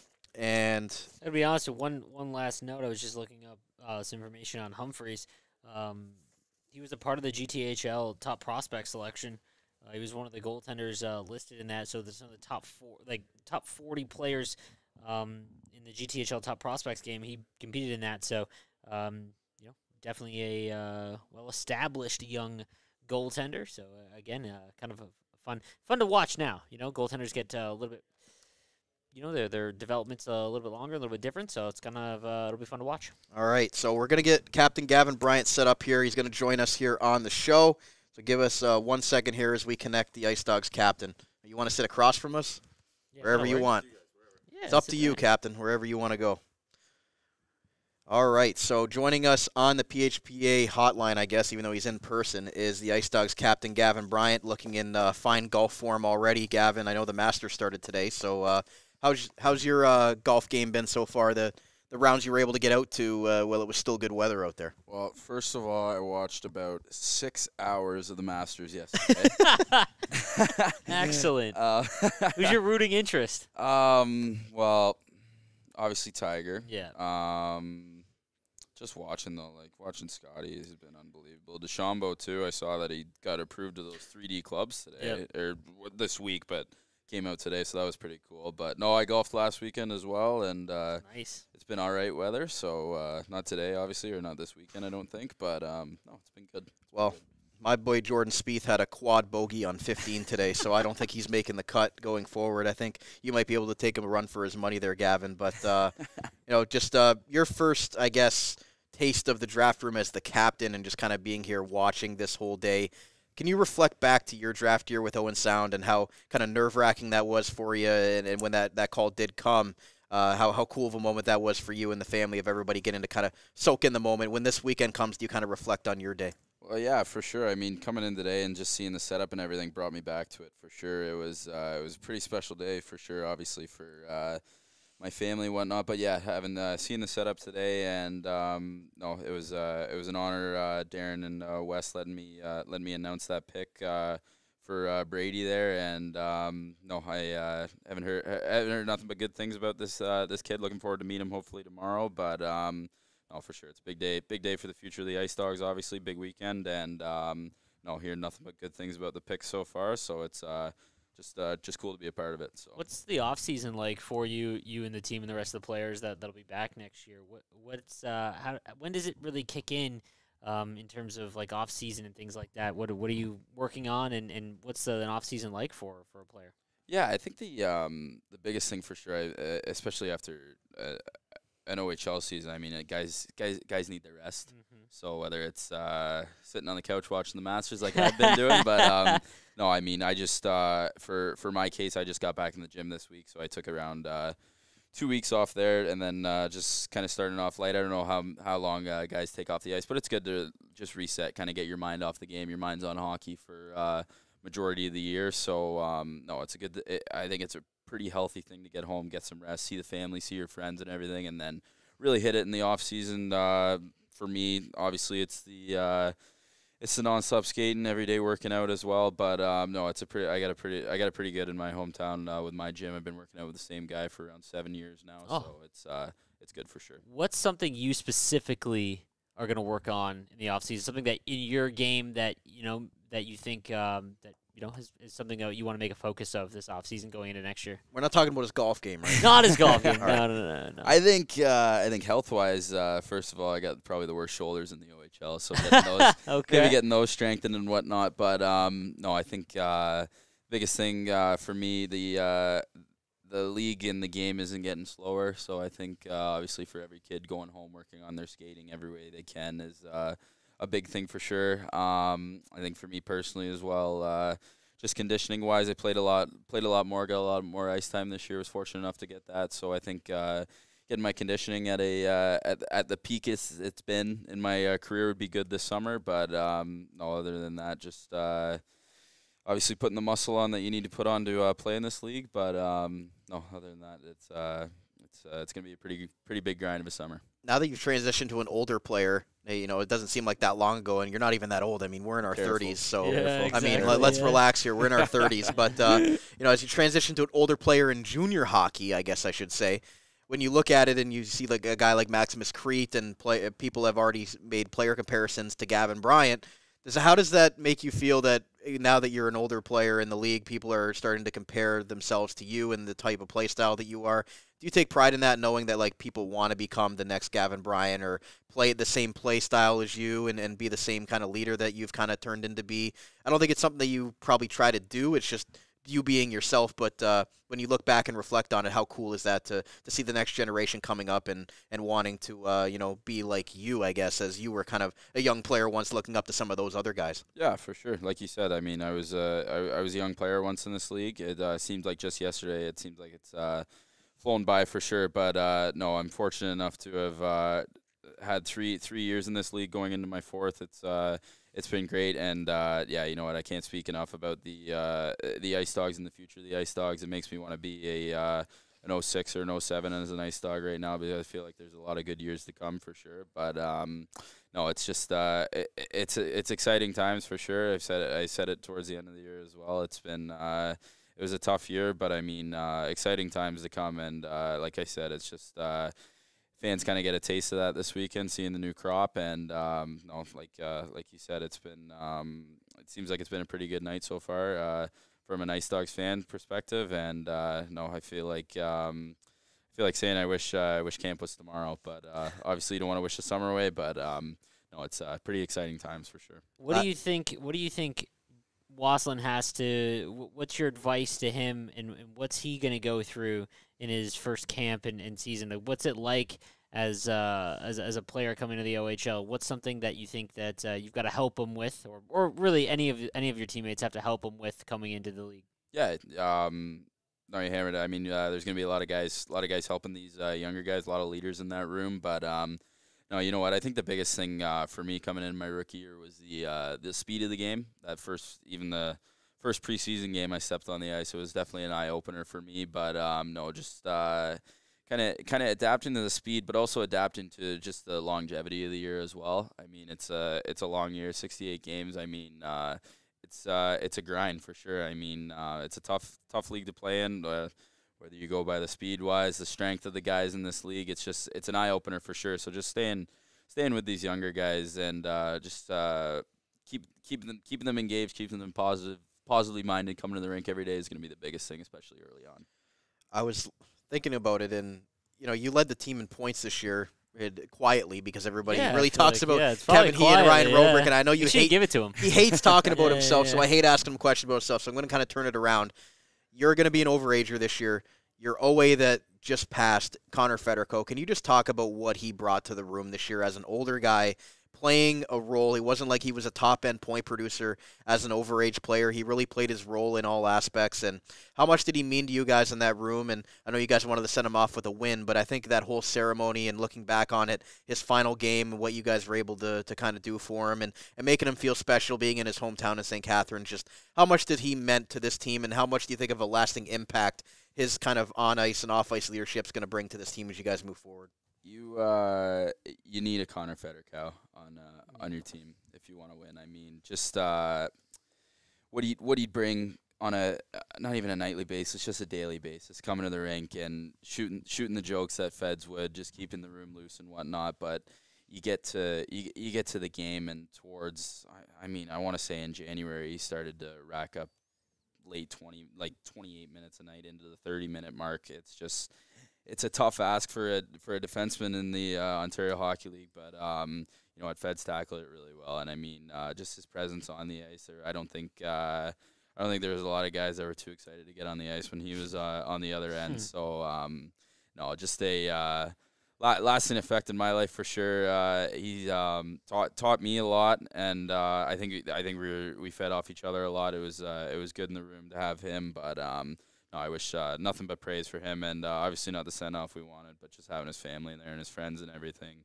The whole damn section, they were right there. So it was it being a loss, it was a pretty cool send off for him, having his family and friends there, and no, that was nothing but deserving for him. How big is it, or is it as impactful as it might seem, with Kevin going into the NHL draft this year, and hopefully it appears that gets selected? How big is that to obviously the IceDogs have gone through a pretty big rebuild here, but getting our first drafted player, how big is that for the room? Does it add like a level of confidence for your teammates? even though it's not yourself or the other players, but is it add some legitimacy is not the right word, but kind of a confidence for the rest of you guys? You know what? I think for the rest of us, it just it's more happiness for us. I mean, Kevin's a guy that comes in every day and puts in the work that needs to be put in, and he shows it on the ice as well. He leads by example on the ice. But I think the biggest confidence will come for Kevin himself. I mean, him just experiencing what he's going to experience here in the next month with the combine, and then the next 2 months leading up to the draft, and then obviously going to the draft. I mean, it's going to be pretty cool for him. And I mean, like you said, having a guy that's drafted in the NHL in the room obviously is huge, and it brings attention for sure. But no, I think the biggest thing from at least my end, and it will be from the rest of the guys' end, is just the happiness and the congratulations to him. But I think for Kevin, being in that position where he's going to get drafted, he's going to go to multiple camps from now until the start of the season. It's just going to make him that much better. And no, just really, really looking forward to see what he's going to bring next year. What do you think the year is? Obviously it's such a short window. It's very unique. You guys have 4, sometimes only 3 years in terms of a career in the OHL. But what year do you think is you see the biggest jump in players, whether it be their ability offensively, not even just comfortability in the league? Where do you usually tend to see things really settle in, yourself included? Yeah, for sure. I mean, for me personally, I think I had having the career highs I did this year, which was my after my second year going into my third year. I think for me personally, I made that jump, but I mean, I missed out on a rookie year also. So I think maybe that sort of eye opener, if in your first year of draft eligibility, if you're fortunate, for sure, you take the steps needed when you get drafted. Obviously, you go to those camps, and then you take the steps needed that's guided from that certain team. But even if you don't get picked, which was my scenario, I kind of took it on the chin and kind of tried to run with it. Last year I was unfortunate because, again, shoulders worse than the OHL reminded.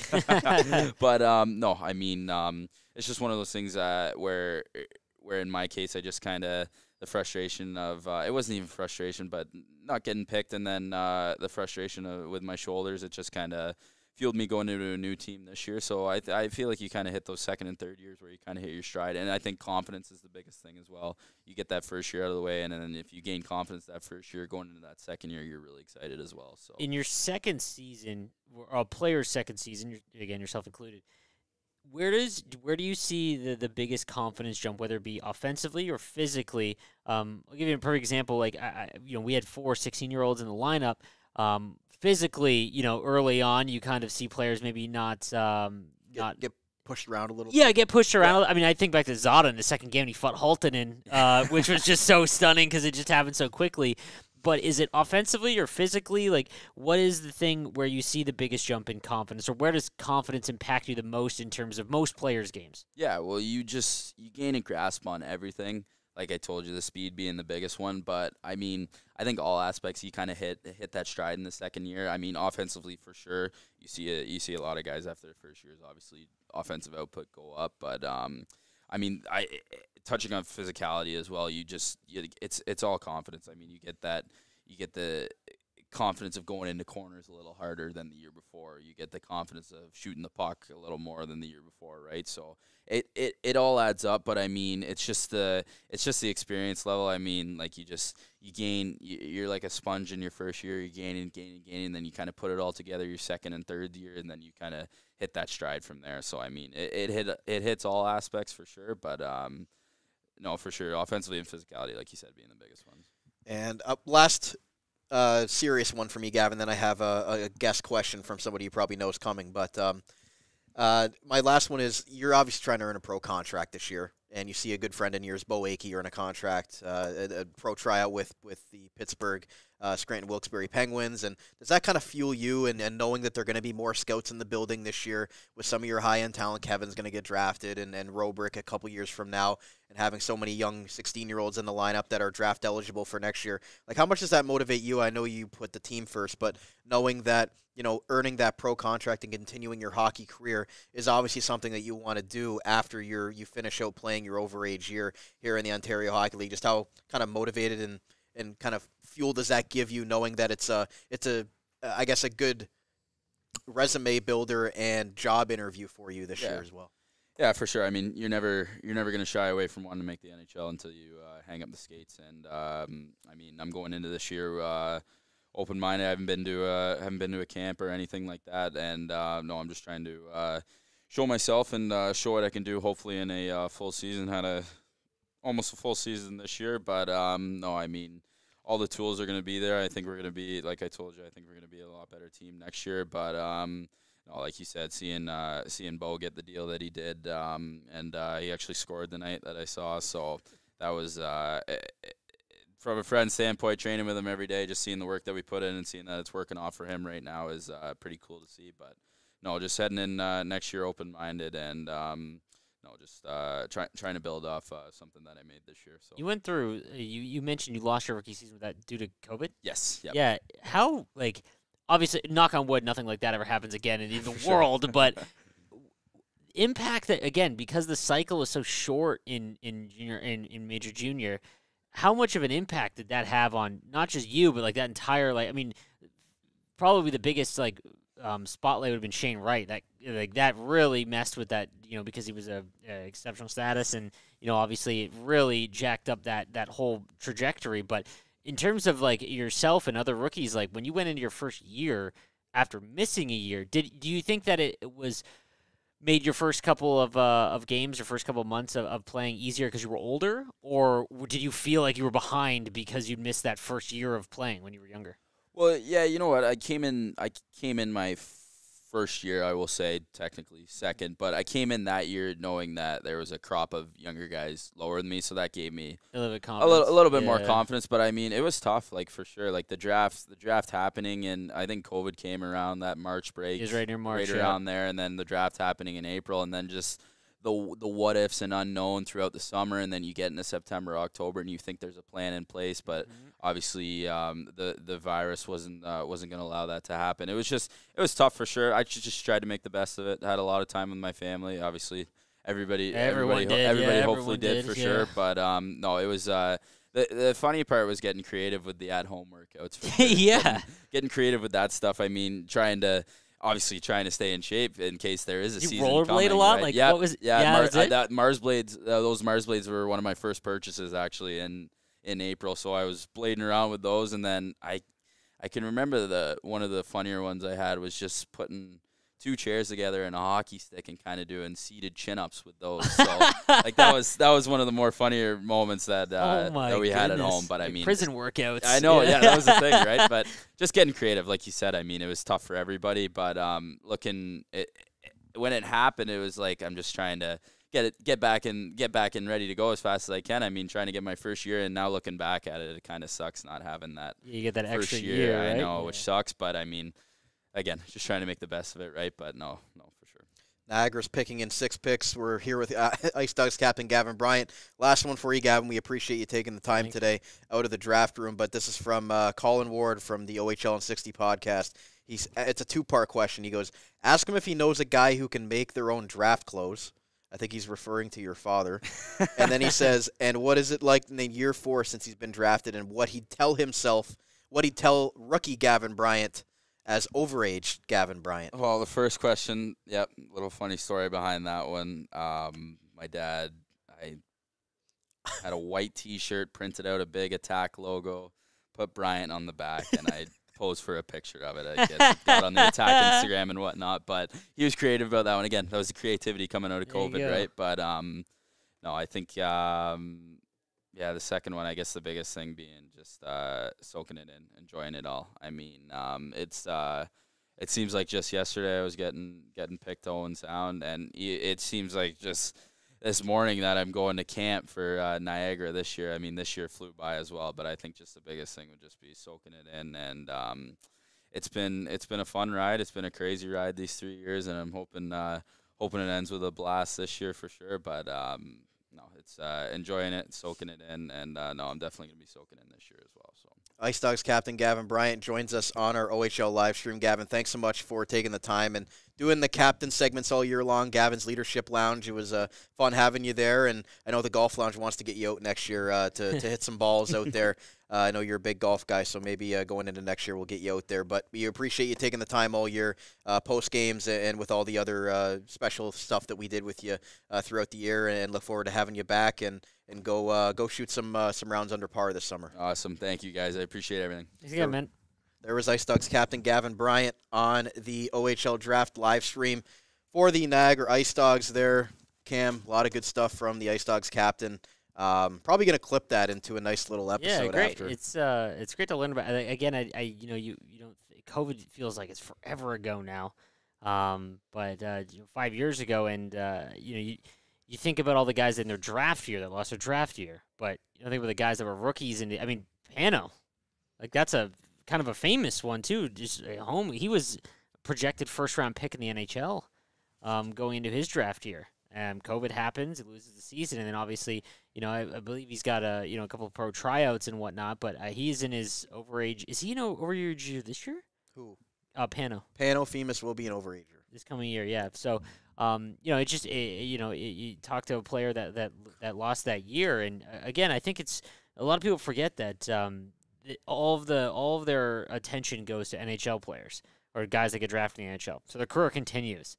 But for 99% of OHL players, they have these 4 years, these 4 or 5 years. If you're lucky, if you're an overager, if you get to play an extra year. And that doesn't mean you're a bad hockey player No. if you don't get drafted. No. Those guys go on to make pro hockey, not maybe in the NHL, but in the ECHL, East Coast Hockey League. This is the biggest feeder league to the National Hockey League in the world. Or even they go and play U Sports or NCAA. Their hockey careers don't end if they don't get drafted into the NHL. No. But you have, but a lot of people think that you play in the OHL, and you're going to keep playing towards a pro level, but that's not what happens. So a lot of these players, I wanted to ask him, but I thought better of it because he just talked about it sucks to lose a year, but what it would be like for him to watch Federico, that last game for him, right? Because I think you got one season left, right? And that's the tough part. And he's going to go out as captain, so.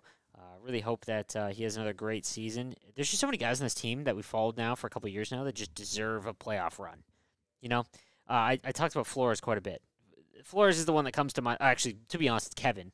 But I just think that that would be just a huge thing here. Is reporting here the Scout.ca biggest steals from the second round of the OHL draft. Maximus Crete of the OHL IceDogs at number 30. Love that. That's like 3 people now that are in the industry that have said, that we got a great one. And I mean, hey, all it's got to do is follow up last year. Absolutely. That was a lot of meat and potatoes. Like if I wanted to ask him who he expects to have the biggest jump, but I think that's probably not fair because he'd say everyone. We'll ask him that in training camp. Yeah, maybe as we get a little bit further. But Zada is someone. You look at a lot of even career. If you look at Gavin Bryant's career profile, there's a massive jump in offensive stats and that offensive output that doesn't happen in your rookie season. That ends up happening, in that second and third year. And Zada's pretty big. He's got the draft pedigree. He's going to not. He's sheltered isn't the right word, but he is going to not be playing first line minutes. Right? Maybe. Potentially, but more than likely not. So he's not playing up against the number one line of the other team. He's got the ability to really take a jump here, and that would be massive if he turned into a 40-point player. What's your expectation for Kevin next year? For Kevin? Oof. I mean, he just scored 30, so you'd hope. No. So, I mean, do you think we get our first point per game player? Yes. I think I would put that at a -150 or -200 that we get. Does Rubric become a point per game player? I don't know if that's a lot. That's a lot to put on a 17-year-old, but I mean, if there's anybody that could break all the 17-year-old records, let me ask you this. Do you ask you this? Because he definitely was more focused on goal scoring and his shot. I think he's an underrated playmaker. Yes, he led rookies in shooting by just a large margin. I wonder how at the end of the year, if that was just kind of creeping, a lot like Matthews in the 70 goals. So if he's just firing stuff. I almost wonder if that was coaching. Just they told him to fire the puck constantly, and then maybe work on the playmaking and the face-offs and that stuff will come for him. If he doesn't score as many goals next year.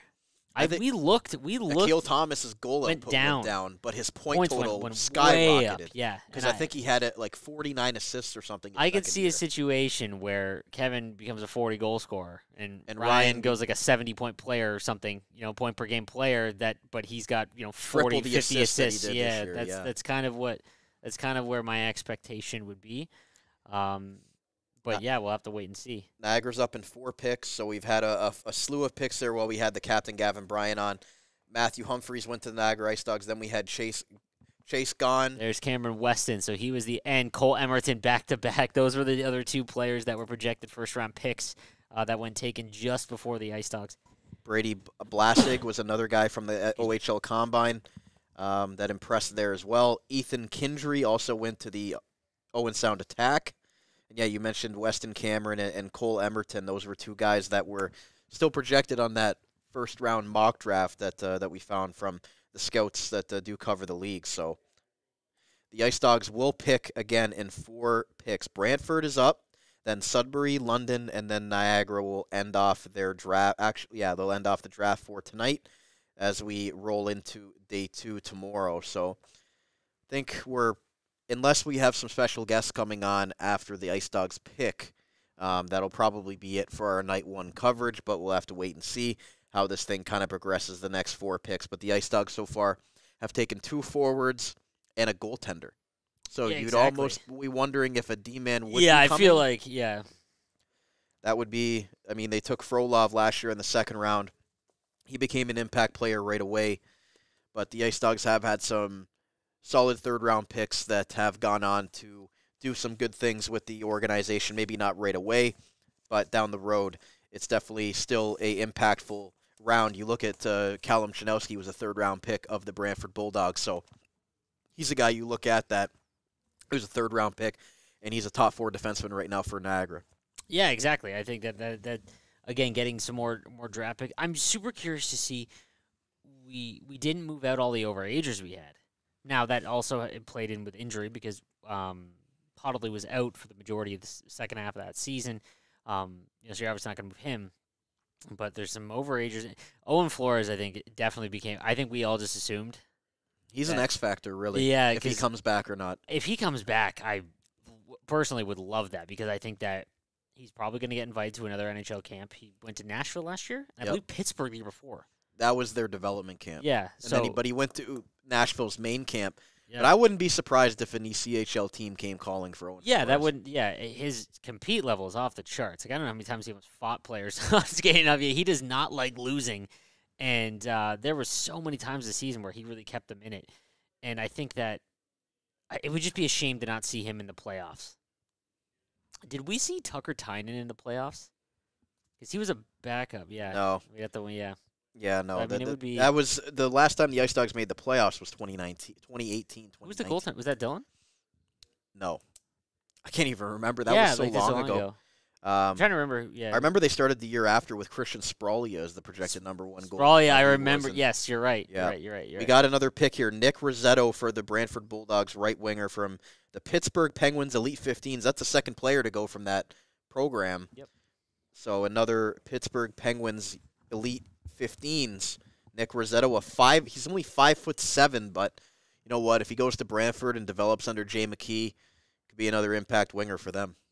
I'm surprised that they didn't take someone like Maximus Creed, just given the play style. IceDogs are up in 3 picks, so I might as well just go ahead and put the on the clock graphic up for you guys watching on the YouTube Live. Thank you to those still listening through the almost 3 hours worth of coverage for us here tonight for day 1. We'll be back bright and early tomorrow, 9 a.m. Beginning. And again, it's going to be more interviews tomorrow than anything, but we're obviously going to get to talk to Brady Wasslin and some of the other prospects as they float in here to the Meridian Centre tomorrow for day 2. So stay tuned for that. We will react to some of the IceDogs picks throughout the day 2 as well. But for the most part, our mock draft is pretty much over at this point from the guys of the analysis that we had. Yeah, no, absolutely. I mean, there's still some honorable mentions that were put together, but yeah, it'll be interesting to see who they select now. This is we're getting into the last kind of impactful that. I mean, again, I would love to see the statistics on that, like how many players outside of the top 3 rounds didn't or played in their rookie season. We had a few last year. I mean, with Gallianov. But I would love to see that like number like league wide, to see where the players kind of it stops going to next year. But I just look at this list of draftees over the years: Graham Knott, Chris Paquette, Vince Dunn, Brendan Perlini. Like in the time frame, like from like even if you go to 2017 with Maximov and Jones in like the 4-year span, Vince Dunn, Perlini, Verhaeghe. Like Siebeneller. I can't believe Siebeneller was drafted. So was Brett Moran by the Brett Dallas Moran Stars. was the goalie. Like I was wondering, how long was he? He was a feisty goalie, Brett Moran. But I mean, look at Dallas. They take a couple of. I mean, Jason Robertson now, but I think he was drafted as a Kingston Frontenac, but still count him. Jamie Alexiak was also drafted by the Dallas Stars, I believe. So we should do a trade tree. Those are always the best to see, like, because I bet they're still going on. In the OHL, a trade tree's got to be insane because there's so many draft picks, and they're always traded before they leave the league. Henry Doucette goes at 54 to the Sudbury Wolves. He was at the Combine as well. It's just interesting for me to see the GMs that were there and that them taking players from the Combine. Sudbury's GM spoke to him, Rob Papineau. He was in attendance, so not shocked that they go ahead and take somebody that they got another look at there at the Combine. Yeah, and again, I think that just goes, like, it's meeting them in person, like, meeting their personality. Like, that definitely goes a long way because that leaves a lasting mark. Max Muse. Here we go. Is he related to Ottawa 67's Henry Muse? I don't know. That's from Ottawa, Ontario. They're both from Ottawa, so that might be a sibling of Henry Muse. 5'10" at 16 years old.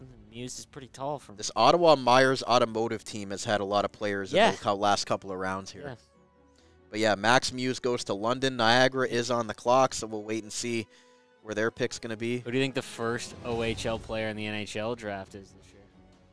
The first OHL player? Mm-hmm. That's tough. First of all, very defensive heavy. Like I'm curious. Liam Greentree? Sam Dickinson. Nah, but Zane Parekh? Parekh, like, he is. Yeah, I think Dickinson's wild got to card. go top 10 or top 5. I think Dickinson has a shot top 5. Yeah, but Zane Parekh has been projected like exactly what could have been. I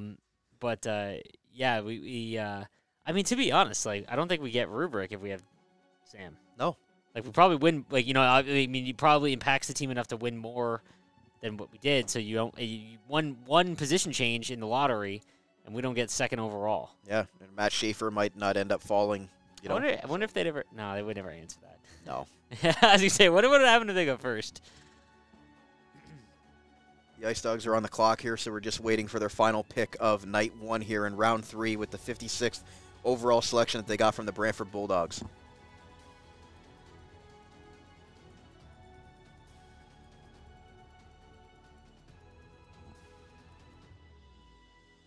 Bear with us here. I believe we're about to get the selection.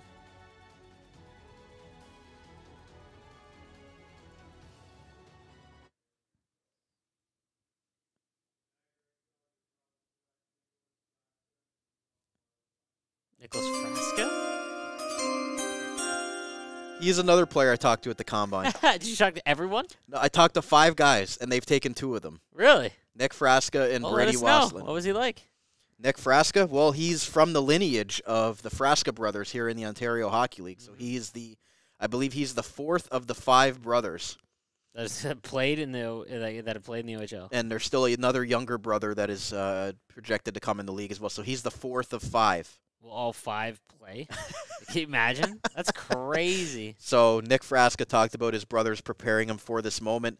Defenseman for the Toronto Marlboros. Defenseman? Yep. All right, there we go. That makes it. They've hit on all heads. Like, to be honest, like, again, we know very, like, in terms of, like, tape and things like that, that's not widely available.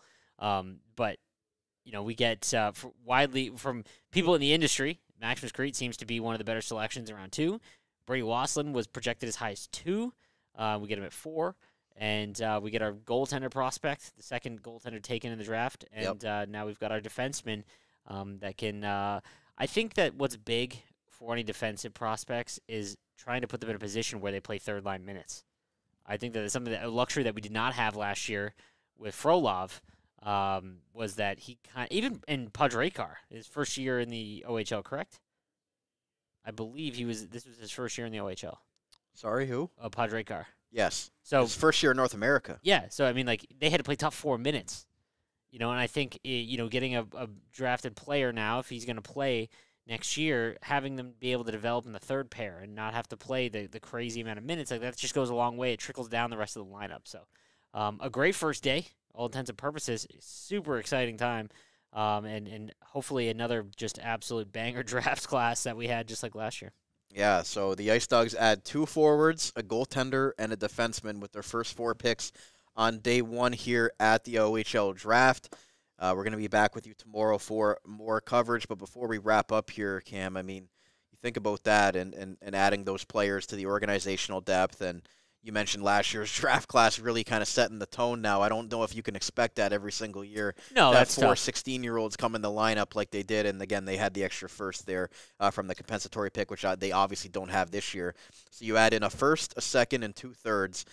Even if those guys don't make the team, you know that they're going to be the first guys most likely to be called up or the extra players that can get in the lineup, and that Ben Boudreau and his coaching staff can mold into the players that they want to be Niagara IceDogs here, and having that depth from top to bottom here, forward, D, goaltender, they address all 3 of the positions here in night 1. I think that was big. Quick expectations. I mean, again, without seeing them in training camp and whatnot, I would more than likely it's that you'd see Wasslin and Crete probably in the lineup on opening night, or at least with the team.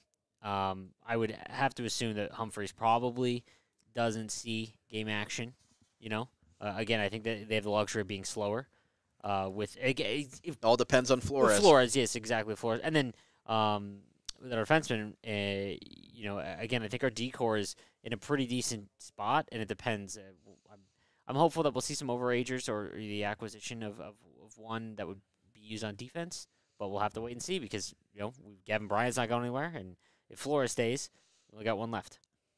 We do. So I don't know if you want to try to take another quick break to try to see if we can get another guest on, or do you want to just wait till tomorrow? What time are we starting tomorrow? 9 o'clock. That's going to be a long day.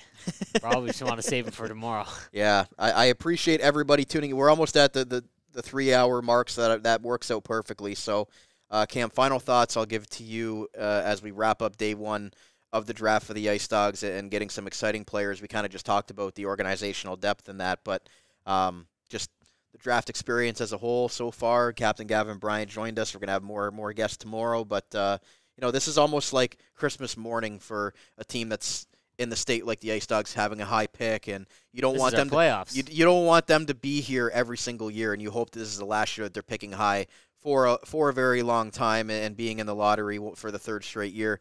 I hope that we're here next year talking about maybe a mid-round pick in the 1st round possibly, and not having all these types of guys having to come in with these high picks. But you know, what were your thoughts here? First of all, it's just I think that the led, like, Gavin is a perfect representation of it, but just the organization's so upbeat.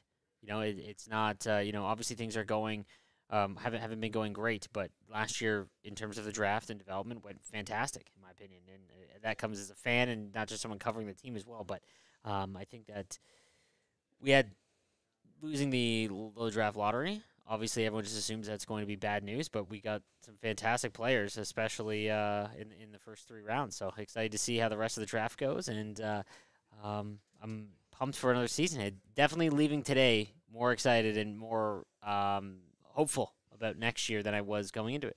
The team got better tonight already as we go into the off-season and trades and that still to come. Day 2 of the draft tomorrow. Join us 9 a.m. We'll have the live stream just like we did tonight on YouTube Live. We're going to have a lot of guests tomorrow to help fill the time for what should be another exciting day here at the Meridian Centre for the Niagara IceDogs. So for Cam Halbert, my name is Brandon Caputo. We are going to sign off here from the Meridian Centre at the 2024 OHL Priority Selection Draft. The IceDogs add 4 players tonight to their roster, and rounds 4 to 15 tomorrow. The Dog Pound Podcast, the official podcast of your Niagara IceDogs, is proudly brought to you by Global Pet Foods, where pets are undeniably part of the family in all 4 of their great Niagara region locations. Thank you to all those today who tuned in for the almost 3 hours worth of draft coverage here for night 1. We'll see you here back tomorrow, bright and early, 9 a.m. for day 2 for more of our draft coverage here on the Dog Pound Podcast. So we'll talk to you again tomorrow morning. Have a great night, and this has been another episode right here on the Armchair GM Sports Network.